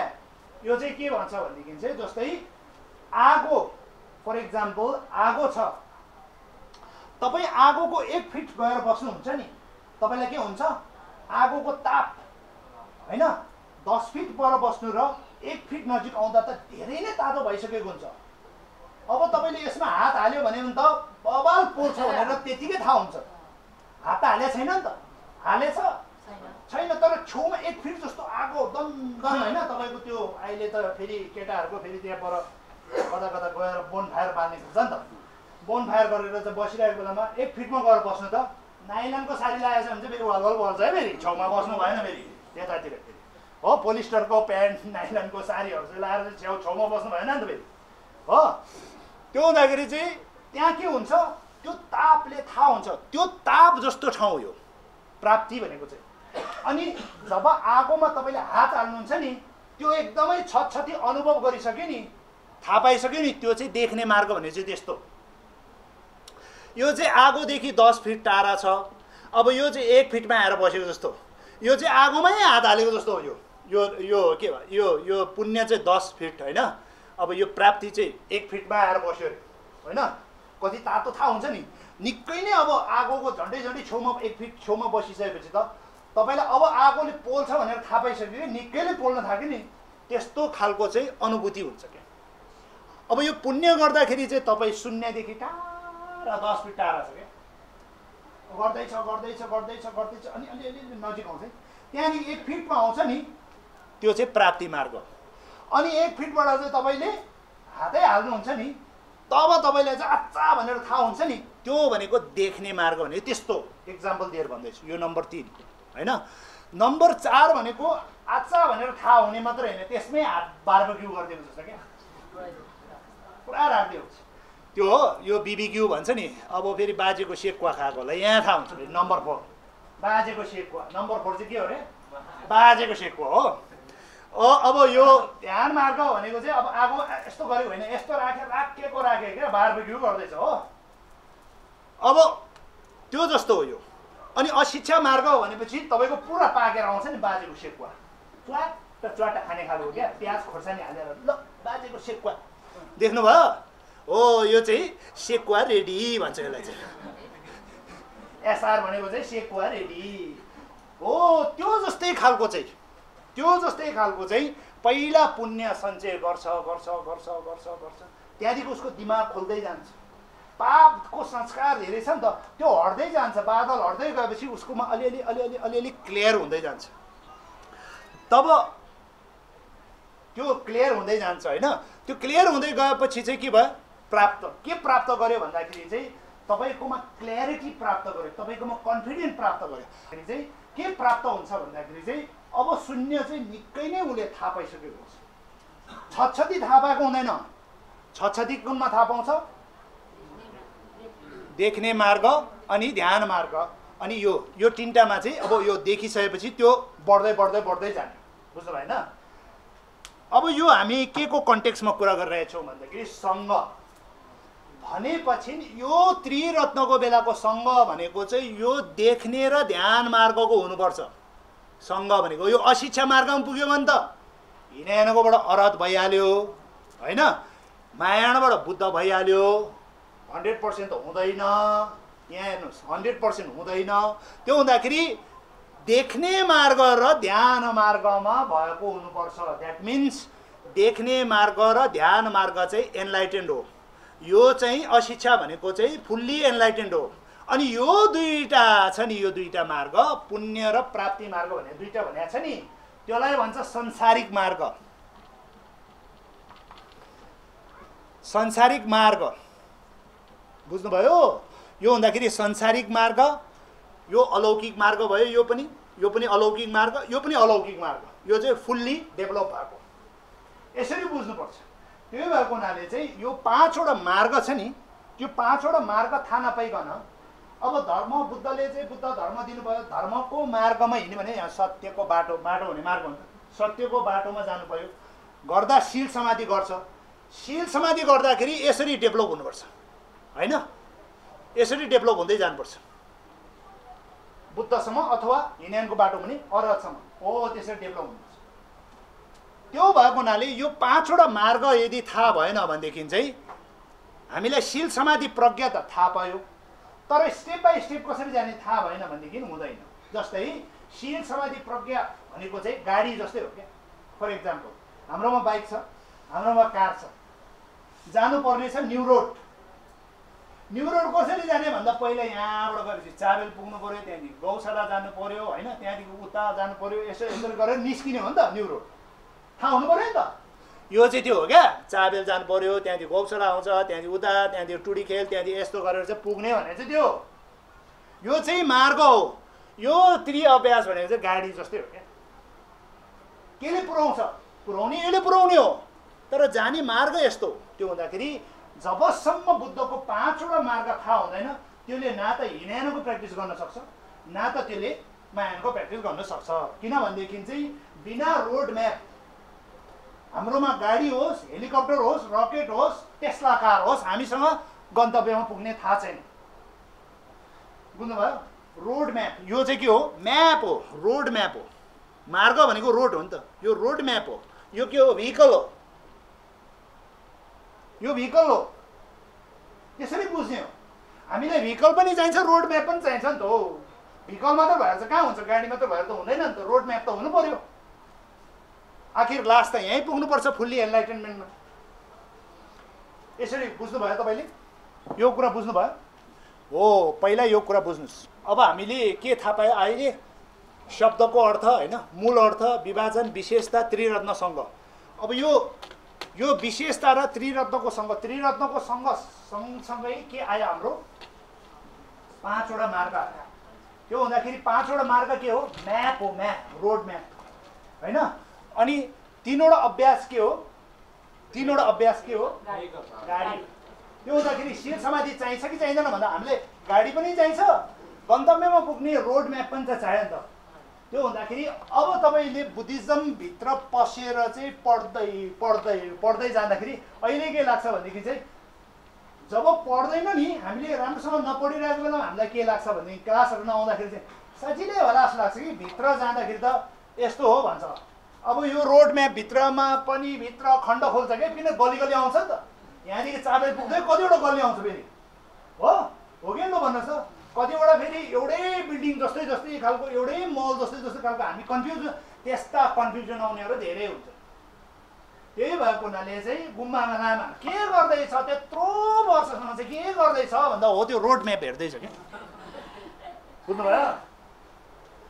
बुझ्नुभयो त्यो हुँदाखेरि रोड म्याप हेर्दैछ यो के को रोड म्याप भन्दाखेरि बाहिरको रोड म्याप होइन यो एक्सटर्नल होइन इन्टर्नल रोड म्याप बुझ्नुभयो भित्र हेर्दैछ अनि यत्रो वर्ष चाहिँ कसरी के पर्छ होला भन्छ नि हो त्यो रोड एक कदम मात्र गरेको हुन्छ टोलको नाम अर्कै यता अर्कै बाटो यता फेरि खाल्डो भएको कहिले नो क्रसिङ भनेर लेखा हुन्छ होइन बाटो बन्दैछ भने अर्को डाइभर्सन आमामा यस्तो खालको धेरै आउँछ क्या लामाले पढ्ने भनेको त्यो हो त्यसैले वर्षौँ पढ्दाखेरि पनि ओहो मैले मोटामोटी त बुझेँ अझै भित्र जाँदाखेरि अझै जुम इन गर्दा अझै देख्छ क्या धेरै कुराहरू हो त्यो त्यही भएको हुनाले एनलाइटेन्ड गुरु जुन हुन्छ नि त्यसले चाहिँ पढ्ने होइन क्या गर्ने हो उसलाई थाहा हुन्छ यहाँबाट जाने गल्ली यस्तो आउँछ त्यहाँदेखि बिल्डिङ यस्तो आउँछ अस्ति यहाँ बिल्डिङ यस्तो थियो अहिले त्यो बिल्डिङ भत्कायो यहाँबाट डाइभर्सन लिनुपर्छ यहाँबाट छैन भने यहाँ गल्लीबाट छिर्नुपर्छ गुरुलाई सबै थाहा हुन्छ एनलाइटेन्ड गुरुलाई गएको हुन्छ त्यो बाटोमा गई ख्याक भइसकेको हुन्छ क्या ड्राइभर त्यो जस्तो बुझ्नुभयो होइन त्यो भएको हुनाले चाहिँ त्यस्तो खालको पढी गुरु र गरी गुरु भने मैले पहिला भने एउटा पढी गुरु हुन्छ पढी गुरुबाट यसरी सिक्न पायो गरी गुरु भनेको चाहिँ अनुभवको हिसाबमा भन्छ त्यो चप्पा चप्पा उसलाई थाहा हुन्छ। गोबर सुँगेर चाहिँ गाईको एज बताइदिन्छ। बुझ्नु भएन? त्यस्तो डेन्जर हुन्छ।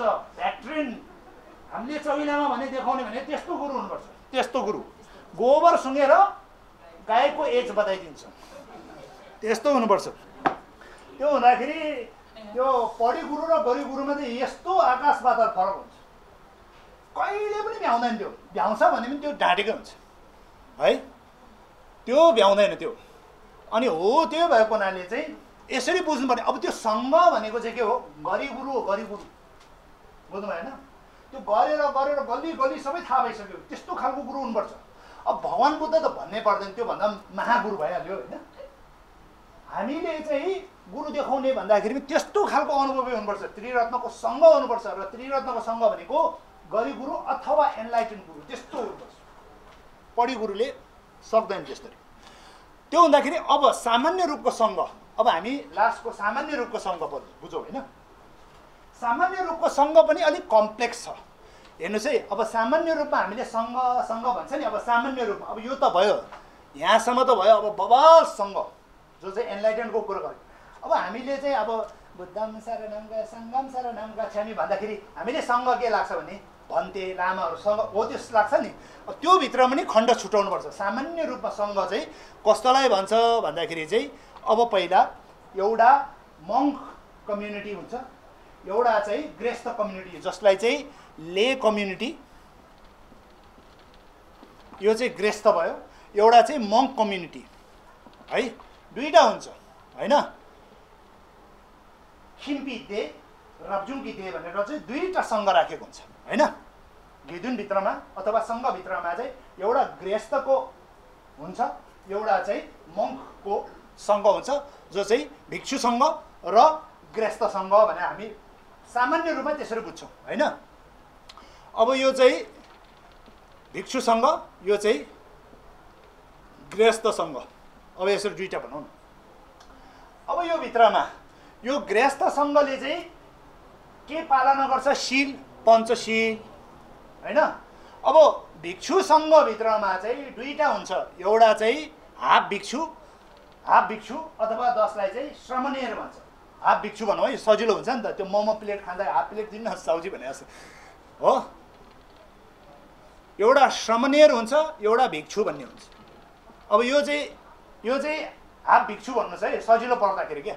घेछुल भन्छ यसलाई, घेलोङ भन्छ, यो चाहिँ फुल भिक्षु। अब यसकोमा पञ्चशील हुन्छ, मोटामोटी बुझ्नुहोस् है। यो पञ्चशील हुन्छ, यसकोमा 10वटा शील हुन्छ। यो नेपाली एक अङ्क है, 10वटा शील हुन्छ। यसकोमा चाहिँ कतिवटा हुन्छ? 253वटा हुन्छ। भनेपछि हामीले यहाँ शील पालन त्रि अभ्यासको बेलामा शील पालन गर्नुपर्छ भने नि, त्यो शीलमा पनि हेर्नुहोस् त डिभिजन्सहरू छ है। अब यो दुईटा चाहिँ विवाह गर्दैन, यो चाहिँ विवाह गर्दा पनि हुन्छ, तर अर्काको बुढी चलाउनु भएन, अर्काको बुढा चलाउनु भएन, अर्काको बोयफ्रेन्ड गर्लफ्रेन्ड चलाउनु भएन। त्यो भयो भने फेरि शील भङ्ग हुन्छ। अब पञ्चशील के हो होइन? पञ्चशील के हो भन्दाखेरि चाहिँ शील भनेको मोरालिटी अथवा सेल्फ डिसिप्लिन। पञ्चशीलको कुरा गर्छु। पहिला पञ्चशील बुझौँ है त। पञ्चशील भने चाहिँ पहिला शरणगमन जानु पर्यो होइन। शरणगमन गइसकेपछि चाहिँ हामीले पञ्चशीलको प्र्याक्टिस गर्ने होइन। बुद्ध धर्म सङ्घमा चाहिँ पहिला कनेक्ट भएको छैन, कनेक्ट गर्नु पर्यो। फर्स्टमा कनेक्ट गऱ्यो, कनेक्ट गरिसकेपछि चाहिँ त्यसलाई के भन्छ? त्रिरत्नको शरण गएको अथवा बुद्ध धर्म सङ्घमा चाहिँ कनेक्ट गर्यो। अब कनेक्ट गरिसकेपछि शील पालन के गर्नुपर्छ भन्दाखेरि चाहिँ मोटामोटी पञ्चशील भन्छ। अब पञ्चशील के हो पहिला त्यो बुझौँ। पञ्चशीलभित्रमा फर्स्टमा के हो? मारकाट नगर्ने है, मारकाट नगर्ने। बुझ्नु भएन? मारकाट नगर्ने एकदम स्पेसिफिक सोख चेपा भन्छ। मारकाट नगर्ने, त्यो पनि को नमार्ने भन्दाखेरि चाहिँ मान्छे एकदम। यो चाहिँ विनय पिटकभित्र प्रिसाइसली भनेको छ, मान्छे मार्नु हुँदैन। मान्छे मार्नु साथ तपाईँको शील भङ्ग हुन्छ होइन। जस्तै गाईबस्तु मर्यो अरे, मार्यो अरे, त्यो मार्यो भने शील भङ्ग हुन्छ कि हुँदैन भने शील भङ्ग हुँदैन। पाप लाग्छ, शील भङ्ग हुँदैन। सबभन्दा गरुङ पाप भनेको शीलै भङ्ग हुनु चाहिँ हो, जसलाई चतुङ भन्छ, चवितुङ्गा भन्छ है। मूल पाप जसले सिलै भङ्ग गरिदिन्छ। सिलै भङ्ग गरिसकेपछि तपाईँ कन्फेसन गरेर हुनेवाला छैन। बुझ्नु भएन? मान्छे मार्नु हुँदैन। यो मारकाट भन्दाखेरि मान्छे नै भनेको छ। अब त्यो मान्छे पनि क्राइटेरियाहरू छ। त्यो विनय पिटकमा चाहिँ सी सम्भव जोरवा थर्तु भनेर त्यसरी भन्छ। अब त्यो कुरा नगरौँ। मारकाट गर्नु भएन। मान्छे मार्यो भने चाहिँ सिलै भङ्ग हुन्छ। अनि के गाईबास्तु मार्नु पाउँछ भनेर फेरि त्यस्तो नेप्रेको कुरा चाहिँ गर्नु भएन। यहाँ फेरि उल्टो उल्टो बुझ्छ क्या हो। तिमी त आज त दामी रहेछ त, हिजो चाहिँ के म घिनलाग्दो थियो यस्तो भनेर हुन्छ? ल भन्नुहोस् त, हिजो चाहिँ के म घिनलाग्दो थियो भनेर फाइट खेल्नु कि आज त तिमी दामी देखिरहेछ भन्यो भने चाहिँ हिजो चाहिँ घिनलाग्दो थियो भनेर फाइट खेल्नु गएको जस्तो हुन्छ। त्यसलाई भन्छ नेप्रेको शब्द। त्यस्तो खालको एटिट्युडमा चाहिँ सुन्नु भएन।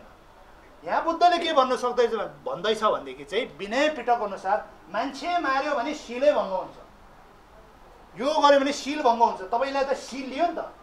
सिल लिएपछि के गर्नु हुँदैन त? ठाउँमा छँदैछ, किरा फटिङ्ग्रा मार्नु हुँदैन, गाईबस्तु मार्नु हुँदैन, मान्छे मार्नु हुँदैन। तर त्यो भित्रमा पनि मान्छे नै मारिदियो भनेदेखि चाहिँ तपाईँको सिलै भङ्ग हुन्छ भनेपछि अति ठुलो पाप। अरूहरू चाहिँ के सानो हो भन्ने होइन, अरू ठुलै हो, तर मान्छे मारेको जति मारकाट होइन। अब दोस्रोमा के आउँछ भनेदेखि चाहिँ नचोर्नु नढाट्नु है, नचोर्नु। अब यो नचोर्नुको पनि क्राइटेरियाहरू हुन्छ विनय पिटकभित्र भनिएको छ होइन। विनय पिटकभित्र भन्दाखेरि चाहिँ त्यो कार्स्या पानी भनेर पहिलाको त्यो पैसा हुन्छ नि, पैसाको भ्यालुएसन गरेको हुन्छ। अब पहिला हामी के भन्छ गुम्बामा पढ्दाखेरि चाहिँ गुरुहरूले के भन्नुभएको थियो भने त्यति बेलामा इन्डियामा चाहिँ त्यति बेलाको अनुसार चाहिँ 500 को हाराहारी चोर्यो भने चाहिँ त्यहाँदेखि गयो केटा। किनभनेदेखि त्यो विनय पिटकभित्रमा बुद्धको बेलामा जुन एउटा के अब सौदा गर्न जाँदाखेरि त्यति बेलामा त मोनिटरी सिस्टम भन्दा पनि बार्टर सिस्टम ज्यादा चल्थ्यो। तर पनि मोनिटरी नभएको त होइन, मोनिटरी सिस्टममा पनि हुन्थ्यो, त्यो किनबेच हुन्थ्यो। त्यति बेलामा चाहिँ के चामल अथवा के मकै के यतिको चाहिँ भ्यालुएसन चाहिँ चोर्यो भनेदेखि चाहिँ त्यहाँदेखि ध्वस्त हुन्छ भन्थ्यो क्या। त्यो अनुसारको गुरुहरूले त्यति बेला 500 रुपिस चाहिँ इन्डियन आइसिटी नेपाली 800 भनेपछि त्यो त्यति बेलामा 20औं वर्ष अगाडि भनेको, 25 वर्ष अगाडि भनेको। त्यो भनिसकेपछि चाहिँ अब अहिले भ्यालुएसन गर्दा चाहिँ अब मिनिमम 1000 रुपियाँ राखौँ न होइन। 1000 रुपियाँ भन्दा माथि डाइरेक्टली इन्डाइरेक्टली तपाईँले कसैलाई टोपा पहिनाएर चोर्नुपर्छ भने यसरी चोर्ने नै होइन क्या। ढाँटेर साँटेर तपाईँ 1000 रुपियाँ जस्तो मात्र आरएस, यो फेरि डलर सम्झेला है फेरि होइन, नेपाली रुपियाँ चाहिँ त्यस्तो खालको चाहिँ चोर्यो भने तपाईँको मोटामोटी याद गर्नुलाई भनेको सिल भङ्ग भयो। सिल भङ्ग भयो। त्योभन्दा मुनि चोरेको छ भनेदेखि पाप चाहिँ लाग्यो। सिल भङ्ग भएन। अब सिल भङ्ग कहाँबाट हुन्छ? त्यहाँ नचोर्नु नढाट्नु भनेको छ। नढाट्नु भनेको चाहिँ कतिजना हामीले पढाउँदाखेरि क्या सर व्हाइट लाई बोल्नुहुन्छ, व्हाइट लाई भन्छ क्या। म पनि त थाहै थिएन 10-15 वर्ष अगाडि। व्हाइट लाई भनेको चाहिँ के हो भने सेतो असत्य अरे क्या। सेतो असत्य अरे। सेतो असत्य भने के हो भन्दाखेरि चाहिँ कहिले कहिले ढाट्नुपर्ने स्थिति हुँदाखेरि ढाँटी पढाउँछ नि। अब मान्छेलाई बचाउनु पर्छ। अब जस्तै एउटा मान्छे सिकारी आएको छ होइन होइन, बुद्ध बोधिसत्वहरूले पनि गर्छ नि त। सिकारी आएछ मार्नु छ, कहाँबाट गयो भने यहाँबाट गयो भने होइन लेफ्टबाट गयो भने भनिदिन्छ नि त। त्यो बचाउनु भने त्यो खालको कुराहरू, त्यो बोधिचित्तसँग सम्बन्धित कुराहरू त्यो अलगै डाइमेन्सनको कुरा भयो। त्यसरी गर्नु चाहिँ मिल्ने हो होइन। अब नढाट्नु भनेको छ।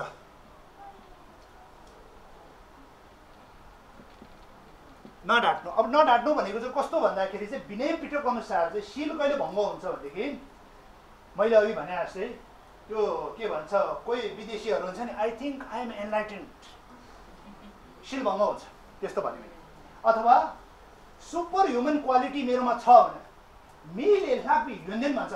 सुपर ह्युमन क्वालिटी जस्तै मैले देवता देख्यो, यस्तो भूत देख्यो, मान्छेले देखेन नि, अर्डिनेरी मान्छेले नदेख्ने चिज चाहिँ उसले देख्यो यो त्यो भनेर दाबी गर्छ। र दाबी गर्दाखेरि मान्छेले विश्वास गर्छ नि। अब विश्वासै गरेन भने सिल भङ्ग हुँदैन, त्यसको कुरा महत्त्व भएन। यदि मान्छे के हो र साँच्चै भनेर विश्वास गर्नुसाथ उसको सिल भङ्ग हुन्छ। यो चाहिँ सुपर ह्युमन क्वालिटी छ भनेर दाबी गर्नु भएन। कोही बुद्ध नभएर पनि बुद्ध जस्तै पल्टिदियो भने त त्यो त गयो गयो। अब भूत र देवता देख्यो भन्दाखेरि, अब जस्तै मैले इन्द्र देवता देख्यो भन्दाखेरि त मेरो सिल भङ्ग हुन्छ भने मै बुद्ध भएको जस्तै एक्टिङ गरिदिनु त सक्यो।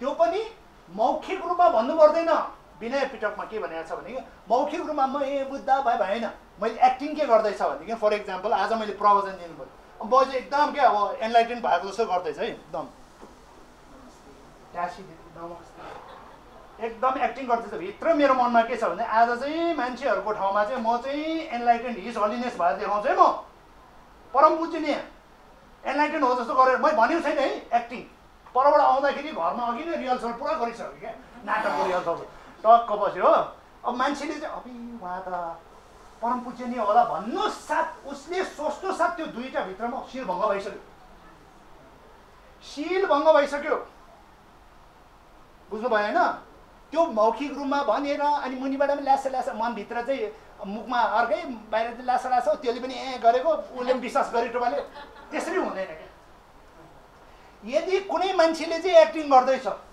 है एक्टिङ गर्दैछ र हेर्ने दर्शकहरूले पनि के त्यसको मजा लिएर यो मान्छे हरामी छ चोट्टा छ यो यस्तै गर्छन् भनेर चाहिँ लासो लासो गरिदियो भने त्यो त अन्डरस्ट्यान्डिङ हुन्छ फेरि त्यो शिल भङ्ग हुँदैन किन उसलाई थाहा छ यो एनलाइटेन होइन एक्टिङ गरिरहेछ भने अडियन्सलाई थाहा पायो भनेदेखि चाहिँ भनिन्छ क्या भन्ने ढाँट्ने मान्छे र सुनेको मान्छेले चाहिँ यो ढाँट्दैछ भनेर थाहा पायो भने चाहिँ शिल भङ्ग हुँदैन भन्छ क्या कुरा बुझ्नुभयो त्यो हुँदाखेरि चाहिँ यो ढाँट्ने भनेको डाइरेक्टली इन्डाइरेक्टली यो मार्ने भनेको पनि जस्तै त्यो हरिवंश र मदन कृष्णको त्यसमा छ क्या नाटकमा छ क्या तपाईँले मान्छे मार्यो कुनै के भन्छ ऊ चाहिँ नेता हुन्छ एउटा चाहिँ अनि तपाईँले मान्छे मार्यो भन्छ क्या नेताले कहिले मान्छे मार्छ नेताले मान्छे मार्छ तँ देखाएछस् नेताले मान्छे मारेको नेताले त मान्छे मार भनेर पो हराउँछ अरे क्या ऊ आफैले मार्दैन बुझ्नुभयो यदि त्यसले मार्नु पठायो भने पनि त्यसको शिल भङ्ग हुन्छ यो होइन कि उसले नै चुप्पी हाल्नुपर्छ उसले चाहिँ यहाँबाट चाहिँ हो डनलाई पैसा दिएर चाहिँ ल है उसको चाहिँ सुपारी मैले दिएँ तिमीलाई अब पान बनाएर खान्छ कि कसरी खान्छ तिमी आफै खाऊ हो तर मलाई चाहिँ काम हुनुपर्छ भनेर सुपारी दिएर चाहिँ यसले सुपारी खानेले चाहिँ यसको चाहिँ चिलिम चट गरिदियो भने साथ त्यो सुपारी दिने मान्छेको त पञ्चशील छ भने त्यो त ध्वस्तै भइहाल्छ डाइरेक्टली इन्डाइरेक्टली सुपारी दिने मान्छेको पनि ध्वस्त हुन्छ त्यसैले उनी जुने भन्छ डाइरेक्टली इन्डाइरेक्टली प्रत्यक्ष अप्रत्यक्ष दुवै रूपबाट चाहिँ यो काम पञ्चशील गर्नु साथ विनय पिटकमा एकदम क्लियर कट भनेको छ शिलै भङ्ग हुन्छ शिलै भङ्ग भनेको अति ठुलो पाप हो अब यो नम्बर 4 होइन मार्ने चोर्ने ढाँट्ने भयो होइन अनि त्यहाँदेखि चाहिँ अर्को के हुन्छ बेविचार्य अब यो स्पेलिङ चाहिँ मलाई थाहा छैन यही होला होइन अथवा सेक्सुअल मिसकन्डक्ट भन्छ यो चाहिँ के हो भन्दाखेरि चाहिँ आफ्नो श्रीमान श्रीमती हुँदै हुँदै अर्को ठाउँमा जाने आफ्नो बोयफ्रेन्ड गर्लफ्रेन्ड हुँदै अरू के भन्छ भने दाग तो झुँ भन्छ भनेको मतलब चाहिँ छेउको भाषामा अरूले चाहिँ उसँग चाहिँ कनेक्सन भइरहेको बेलामा त्यो बिचमा आजकल केटाहरू बम फाल्नेहरू धेरै हुन्छ क्या त्यो जबदेखि चाहिँ शाहरुख खानको डर पिक्चर आएको छ त्यो बम हाल्ने धेरै भएको छ त्यसपछि फेरि अर्को शाहरुख खानको पिक्चर आयो क्या दिलवाले दुल्हनी ले जाएंगे भन्छ क्या अनि हामी चाहिँ खुसी भइरहेको छ त्यो पञ्चशीलको यो बेविचार त्यो दिलवाले दुल्हनी ले जाए मान्छेको त्यहाँ घर त्यहाँ बिहा हुनु आँटेको भने बम हानेर चाहिँ दुल्हनी ले जाएंगे भन्छ के किन काम ठुलो गरेको जस्तो त्यस्तो पिक्चरहरू चाहिँ बेविचारहरूलाई चाहिँ प्रमोट गर्ने पिक्चरहरू हो है त्यो भएको हुनाले त्यस्तोलाई चाहिँ राम्रो मान्दैन बुझ्नुभयो होइन घर बिगार्ने च्यानलहरू हुन्छ नि आजकल कुसुम कुटुम कुनै केहरू थियो नि हो त्यस्तोहरू पनि हेर्नु भएन बुझ्नुभयो होइन त्यहाँ अलिकति सासु बुहारी के मिल्नु आँटेको बम हानिहाल्छ हो फेरि काकाको छोरा आएर बम हानिहाल्छ फेरि अर्को मिल्नु आँटेको हुन्छ फेरि को आउँछ आउँछ हो त्यस्तो खालको बेविचार भने त्यस्तो अब अन्तिममा चाहिँ के हो भन्दा मत होइन मत भनेको चाहिँ जनमत हो कि के हो भन्ने होइन यहाँ मतदानको मत होइन यो मत भनेको यस्तो ट्वाके बुझ्नुभयो होइन हाम्रो अब दार्जिलिङतिर हो भने चाहिँ त्यसलाई चाहिँ ल्याप्याक्स भन्छ क्या ल्याप्याक्स भएर झ्याप्याक भएकोहरूलाई चाहिँ मत भन्छ बुझ्नुभयो होइन के भन्छ अरे ल्याप्याक्स भएको भन्छ कि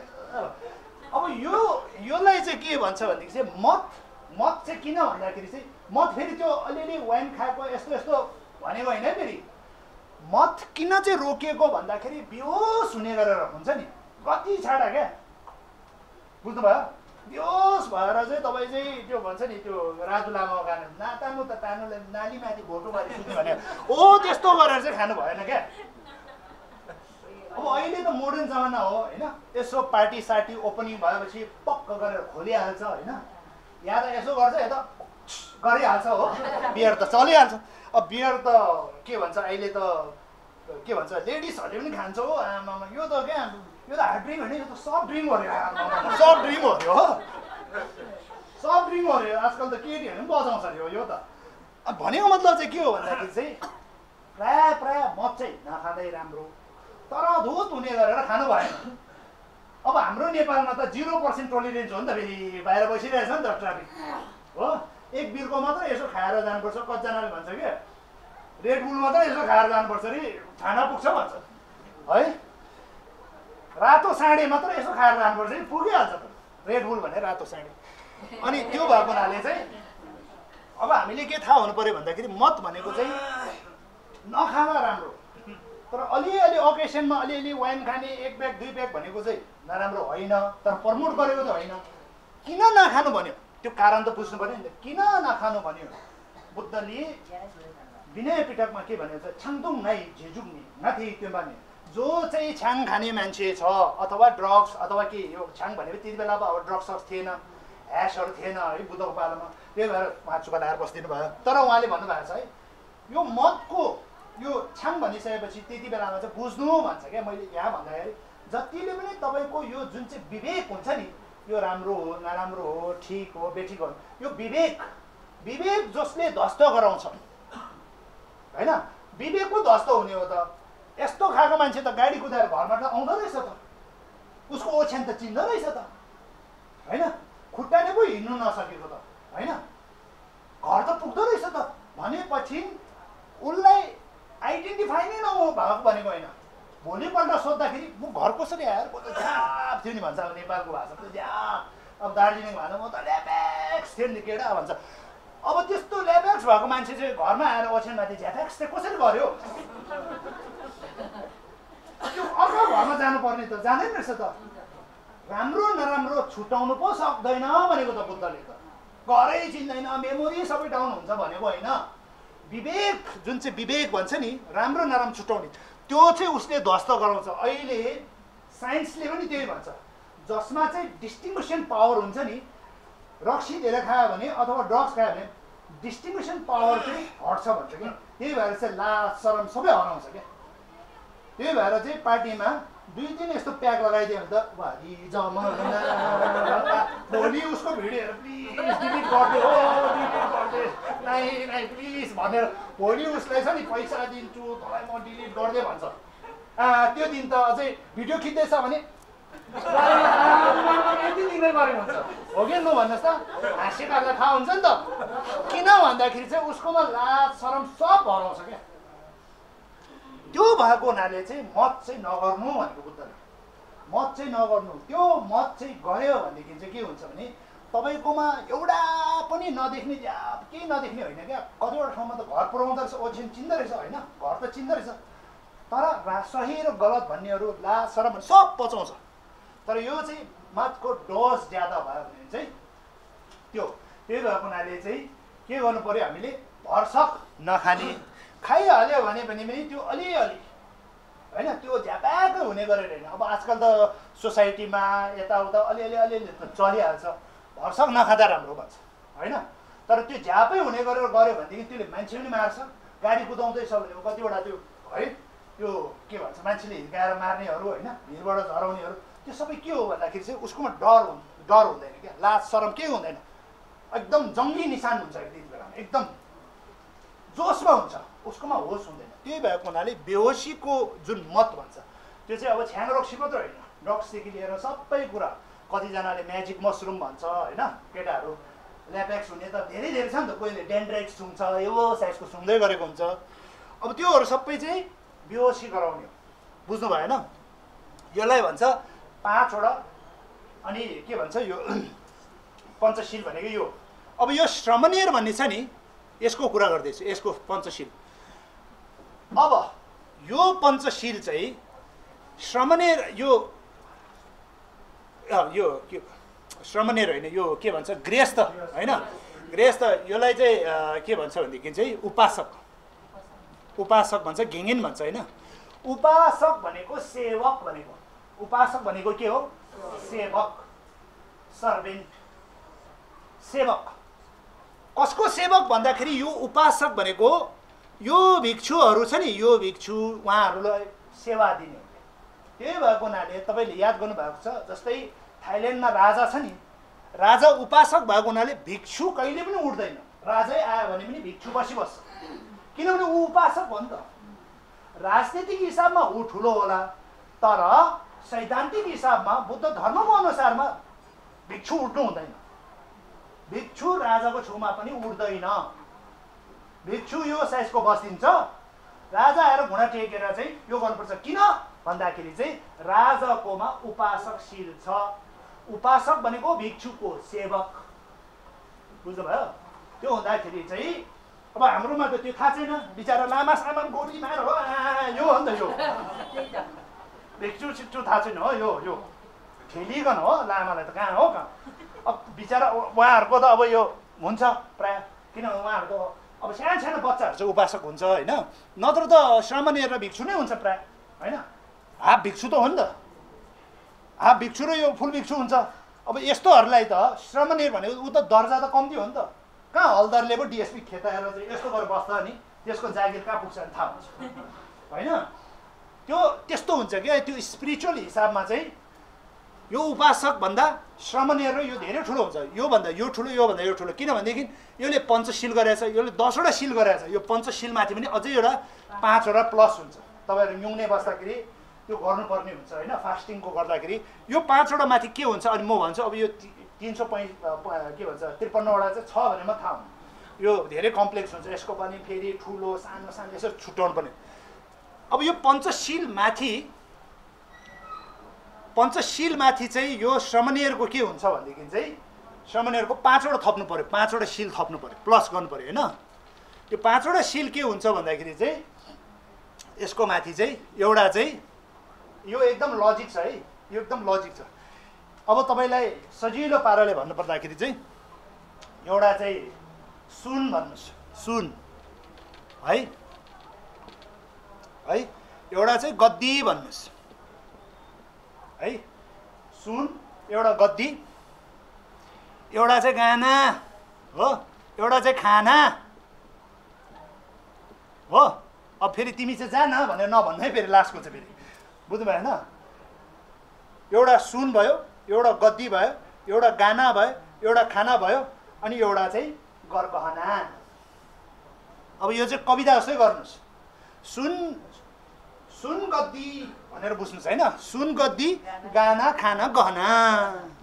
अब यो गरेपछि सजिलो भयो क्या तपाईँलाई। अब यो सुन्नुहोस्, सुन र गद्दी भनेको छ है। अब यहाँ एकदमै बुद्धले चाहिँ एकदम मजाको कुरा भनेको छ, तर यो गोप्य रूपमा छ क्या। अब हामीलाई सुन्दाखेरि सजिलो लाग्यो नि त। सुन लिनु हुँदैन, गद्दी ठुलो माथि बस्नु हुँदैन, गाना गाउनु हुँदैन, नाच्नु गाउने सबै यसमा है, नाचगान, गाना नाच भनौँ न। अब नाचगान गर्नु हुँदैन भन्छ होइन। अब खाना के भन्छ, के अरे उयो के अरे 12 बजेपछि खानु हुँदैन भन्छ होइन। गहना, हाम्रो यहाँ युथहरूलाई चाहिँ पार्टी जान्छ नि, पार्टी डिस्कोमा जान्छ नि, क्लबमा, आमामा यो हो नि त। यो बुद्धले त्यही नगर भनिरहेको छ क्या। किन भन्दाखेरि हामी एट्याच छौँ क्या क्लब जानुमा एकदमै क्या। कहिले भ्यालेन्टाइन डे रे, कहिले लेडिज नाइट रे, कहिले फ्राइडे नाइट रे हो, कहिले न्यु इयर इभ रे हो। राम्रै केटाकेटीहरू जङ्गी बनेर हिँड्दा हुन्छ नि त।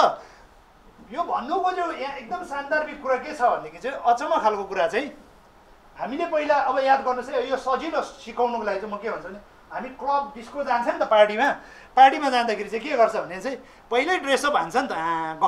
गहना भनेको चाहिँ ड्रेसअप हो, यस्तो यस्तो कुण्डल सुण्डल मेकअप डेन्टिङ पेन्टिङ हो है, डेन्टिङ पेन्टिङ हो कि होइन।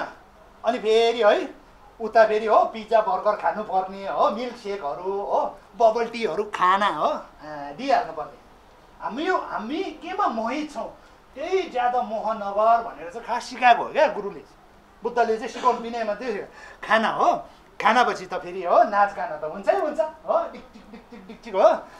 अनि त्यहाँदेखि चाहिँ फेरि यो सुन भनेको चाहिँ के हो भनेदेखि चाहिँ सुन भनेको चाहिँ रोकडा हो क्या, खास चाहिँ क्यास पैसा हो क्या, पैसा है। गद्दी भनेपछि अब यहाँ हेर्नुहोस् है, पहिला गहना लाउँछ हो, त्यहाँदेखि फेरि नाचगान पनि गर्छ, खाना पनि खान्छ हो। अब त्यो सबै गर्नुको लागि त पैसा चाहियो नि त हो। अनि यो एउटा दुईटा तिनटा चारैवटा यो पैसा पनि भइसकेपछि चाहिँ तपाईँले गद्दी पाउँछ भनेपछि सर भन्छ नि, सर आउनुहोस् आउनुहोस् हाम्रो क्लब राम्रो छ, भित्र आउनुहोस्, नाइट क्लब, गद्दी पायो नि त गद्दी। यो तपाईँले याद गर्नुभयो?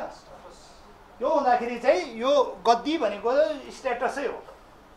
अब यहाँ के कुरा थाहा हुनुपर्छ भन्दाखेरि चाहिँ यो गद्दी छोडेर यो चारवटा छ नि, यो सुन मटेरियल, गाना भौतिक भयो, खाना भौतिक भयो, यो भौतिक भयो। यो गद्दी भनेको चाहिँ भौतिक होइन, यो चाहिँ के हो?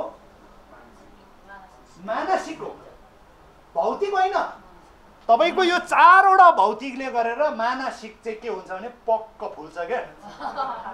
सोडा पुरा बेकिङ पाउडर हालेको हुन्छ नि, बनरोटी 20 रुपियाँमा यत्रो पाउँछ नि, यस्तो निचार्छ, यति मात्र हुन्छ त्यसको असलियत, त्यसको यति मात्र हुन्छ कि त्यो यो पैसा यो पर्फ्युम लगाएर अनि यस्तो गरेर जान्छ कि। अनि परको मान्छे गेटपालीदेखि लिएर चाहिँ भित्र क्लबको म्यानेजर सब, सर आउनुहोस्, छ नि त छ नि, खै भाइ सिट त देखेन त हो, जानु पर्यो भने होइन मिलाउँछु हो केटा, सर यता अब मिलाइदिएछ सरहरूलाई, यो हो नि त। त्यो गद्दी किन खोज्छ मान्छेले? गन्ने मान्ने सर, उहाँ त सर हुनुहुन्छ नि, त्यो सर चाहेको छ क्या हामीलाई। Sir at the and of the day हामी सर हुनु खोज्छौँ हो। अब यो सबै चाहिँ सर भनेको के हो? मानसिक एट्याचमेन्ट। पैसा भनेको मानसिक एट्याचमेन्ट। गाना यो भनेको त्यो गाउनेमा। अब यहाँ हेर्नुहोस् है, 5वटा इन्द्रियको कुरा गरेको छ यहाँ बुद्धले। 5वटा इन्द्रिय, जुन हामी 5वटा इन्द्रियमा चाहिँ मोहित भएर बसेको छ नि, आँखा कान नाक मुख जिब्रो होइन, मुख शरीर, गहना हो, गहना यसो लगाएपछि राम्रो देख्छ नि त, डेन्टिङ पेन्टिङ गरेपछि।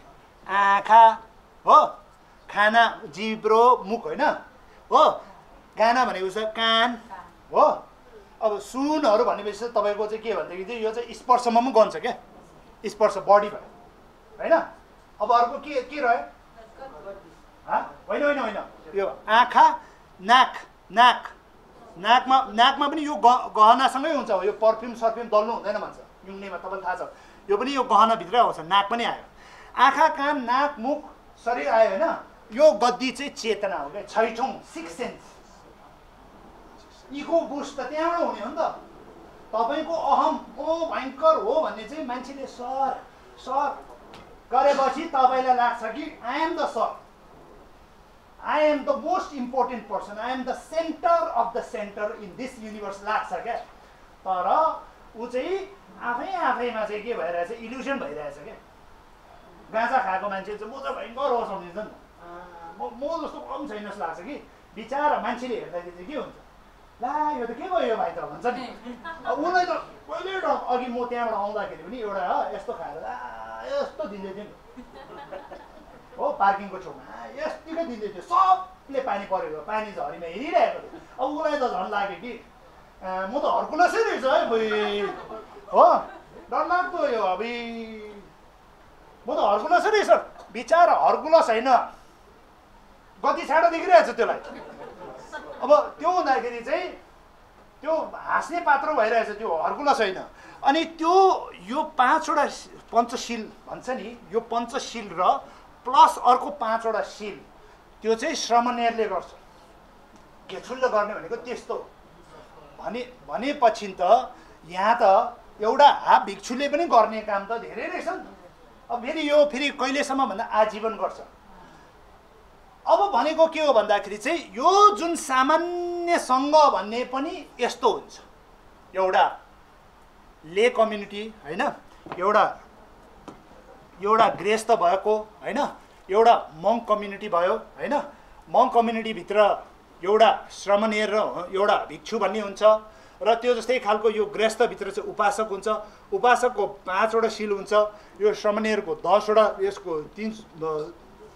253वटा होइन। अब यो पञ्चशील भनेको यस्ता हो र यो श्रमणेर भनेको यस्ता हो। 5वटा थप्दाखेरि 10वटा हुन्छ। त्यो हुँदाखेरि आज हामीले के कुरा गर्यो भन्दाखेरि शब्द अर्थ के हो भन्दाखेरि सत्यको बाटोमा जानु। अनि सत्य कसले बुझ्छ भन्दाखेरि 3वटा अभ्यास जसलाई शील समाधि प्रज्ञा भन्छ। र मूल अर्थ भनेको के हो भन्दाखेरि 2टा पारामा बुझ्नुपर्छ। एउटा शून्यताको ज्ञान हुनु पर्यो, अर्को चाहिँ ज्ञान भएको अनुसार महासुख प्राप्त गरेको। तर हिनेन र मायानको बाटोबाट चाहिँ अरहत र बुद्ध चाहिँ नभएको है। 40 to 99% जस्तो चाहिँ उसले शून्यताको ज्ञान र महासुख प्राप्त गरेको। यो चाहिँ मैले बुझाउनुको लागि चाहिँ तपाईँहरूले सहज बनाइदिनु। अब यो विभाजनको कुरा गर्दाखेरि चाहिँ के गरेँ, हिनायानको मायानको एटिट्युड कस्तो हुन्छ भन्दाखेरि चाहिँ म प्रधान र अरू प्रधान। अनि म शून्यता भनेर थाहा पाएको 40 to 99%, त्यसलाई अरहत चाहिँ नभएको, त्यसलाई के भन्छ भनेदेखि चाहिँ हिनायानको सङ्ग। मायानको सङ्ग भने अरू सबै प्रधान हो भनेर एटिट्युड लिएर चाहिँ तपाईँको अरू सबै चिज all the phenomena is emptiness in nature भनेर थाहा पाउनेलाई चाहिँ के भन्छ, त्यो पनि सङ्ग भन्छ। त्यो पनि 40 देखि 99%। अब 100% भयो भने त बुद्धै भइहाल्यो। यहाँ 100% भइदियो भने यो अरहत भयो। त्यसरी बुझ्नु पर्यो। अब त्यो जस्तै खालको अब विशेषता होइन। अब विशेषतामा चाहिँ के छ भनेदेखि चाहिँ विशेषतामा चाहिँ ज्ञान र मुक्ति भनेर 2टा हुनुपर्छ होइन। एउटा ज्ञान प्राप्त हुनु पर्यो, त्यो ज्ञान प्राप्तको अनुसारको उसको मोक्ष प्राप्त अथवा मुक्ति हुन्छ होइन, जसलाई रिक्पा र ढलवा भनेर भन्छ। त्यो हुँदाखेरि शून्यताको ज्ञान होइन, त्यसमा सबै चिजको ज्ञान, विवेकशीलको ज्ञान, र त्यो शून्यताको ज्ञानले चाहिँ क्लेश मुक्त गराउँछ, क्लेशको बाधाबाट मुक्त गराउँछ। सबै चिजको ज्ञानबाट चाहिँ ज्ञानको बाधाबाट मुक्त गराउँछ। र विवेकशील भनेको चाहिँ तुच्छताको यो के भन्छ बाधाबाट चाहिँ मुक्त गराउँछ। द्याट मिन्स संसारिक माइन्डबाट चाहिँ ऊ के हुन्छ, एलिभेट हुन्छ होइन, पर हुन्छ। अब त्यस्तै खालको चाहिँ नम्बर 5 यहाँ त्रिरत्नको सङ्ग। त्रिरत्नको सङ्ग भनेको चाहिँ कस्तोलाई बुझ्छ भन्दाखेरि चाहिँ त्रिरत्नको सङ्ग भनेको चाहिँ 5वटा मार्ग देखाएको थियो होइन, जसमा चाहिँ पुण्य मार्ग होइन, प्राप्ति मार्ग, अनि अर्को के थियो, देख्ने मार्ग, ध्यान मार्ग, अनि अशिक्षा मार्ग। यो नम्बर 1 2 3 4 5 यो 3 र 4 जुन चाहिँ छ नि, त्यो देख्ने मार्ग र ध्यान मार्ग त्यसलाई के भन्छ, अलौकिक त हो। त्यसलाई चाहिँ सङ्ग, त्रिरत्नको सङ्गम शरणम गच्छामी भनेको यस्तो एनलाइटेन मान्छे जसले चाहिँ या त शून्य देखेको छ या त शून्य देखेकोमा ध्यान गर्छ, त्यस्तो सङ्गको शरणमा जान्छु भनेको। अब त्रिरत्नको बेलामा त्यसरी बुझ्ने हो। तर सामान्य रूपमा हामीले कसरी बुझ्छौँ भन्दाखेरि के भन्छ गेदुन छ्याटाउ भन्छ। गेदुन छ्याटाउ भनेको चाहिँ सङ्ग, यो त्रिरत्नको सङ्ग जस्तै जस्तै खालको गरेर चाहिँ मान्नुपर्छ भन्छ होइन। त्यो चाहिँ के हो भन्दाखेरि सामान्य रूपमा त्यसमा एउटा ले कम्युनिटी, एउटा मङ्क कम्युनिटी, गृहस्थ र भिक्षुको कम्युनिटी 2टा हुन्छ। गृहस्थलाई उपासक भन्छ जो चाहिँ सेवक हो होइन। कसको सेवक भन्दा भिक्षु र श्रमणीहरूलाई सेवा गर्नेहरू, यो भिक्षु मङ्क बडी मङ्क कम्युनिटीलाई सेवा गर्ने। त्यो हुँदाखेरि चाहिँ यो मङ्क बडीभित्र चाहिँ श्रमणीय र भिक्षु हुन्छ। अनि उपासकले 5वटा शील, श्रमणीयले 10वटा, भिक्षुले चाहिँ 253वटा शील। अनि यो शील के हो भनेर मैले यता मोटामोटी बताइरहेको छु। अब यसमा एउटा लास्टमा एउटा कुरा के जोड्नुपर्छ भनेदेखि यो जति पनि यो उपासक, श्रमणीय, भिक्षु भन्ने यो जुन छ नि, यो सबै के हो, हिनयान हो, हिनयान सङ्ग। यति बेलामा यो सङ्ग भनेको होइन, यो सामान्य सङ्गको, हिनयानको सामान्य सङ्ग चाहिँ यस्तोलाई भन्छ। कसलाई भन्छ, उपासक, श्रमणीय, भिक्षु। अब यसमा महायानको सङ्ग, सामान्य महायानको सङ्ग चाहिँ कस्तो हुन्छ भन्दाखेरि सामान्य महायान सङ्ग एसएमएस पो भयो है। सामान्य महायानको सङ्ग भनेको कस्तो हुन्छ भनेको यो कुनै पनि उपासक, श्रमणीय, भिक्षुको शील चाहिँ भएको, कुनै एउटा 3टा भित्र कुनै एउटा भएको, त्यसको माथि बोधि चित्तको शील हुनुपर्छ। बुझ्नुभयो होइन? हो, यस्तोलाई भन्छ महायानको सामान्य सङ्ग चाहिँ यस्तो हुन्छ। भनेपछि त यो जुन तपाईँहरूले अहिलेसम्म बुझ्नु भएको थियो नि त, सङ्गम शरणम गच्छामी भनेर एउटा लामा भन्थ्योहरू, त्यस्तो होइन। त्यो भित्रमा पनि क्राइटेरियाहरू धेरै हुन्छ, त्यो step by step Vinaya Pitaka अनुसार होइन। त्यो हुँदाखेरि चाहिँ आज हामीले मोटामोटी यसको बारेमा कुरा गरेको छ। अब म यहाँ गर्छु, अनि त्यसपछि चाहिँ क्वेसन एन्सर है।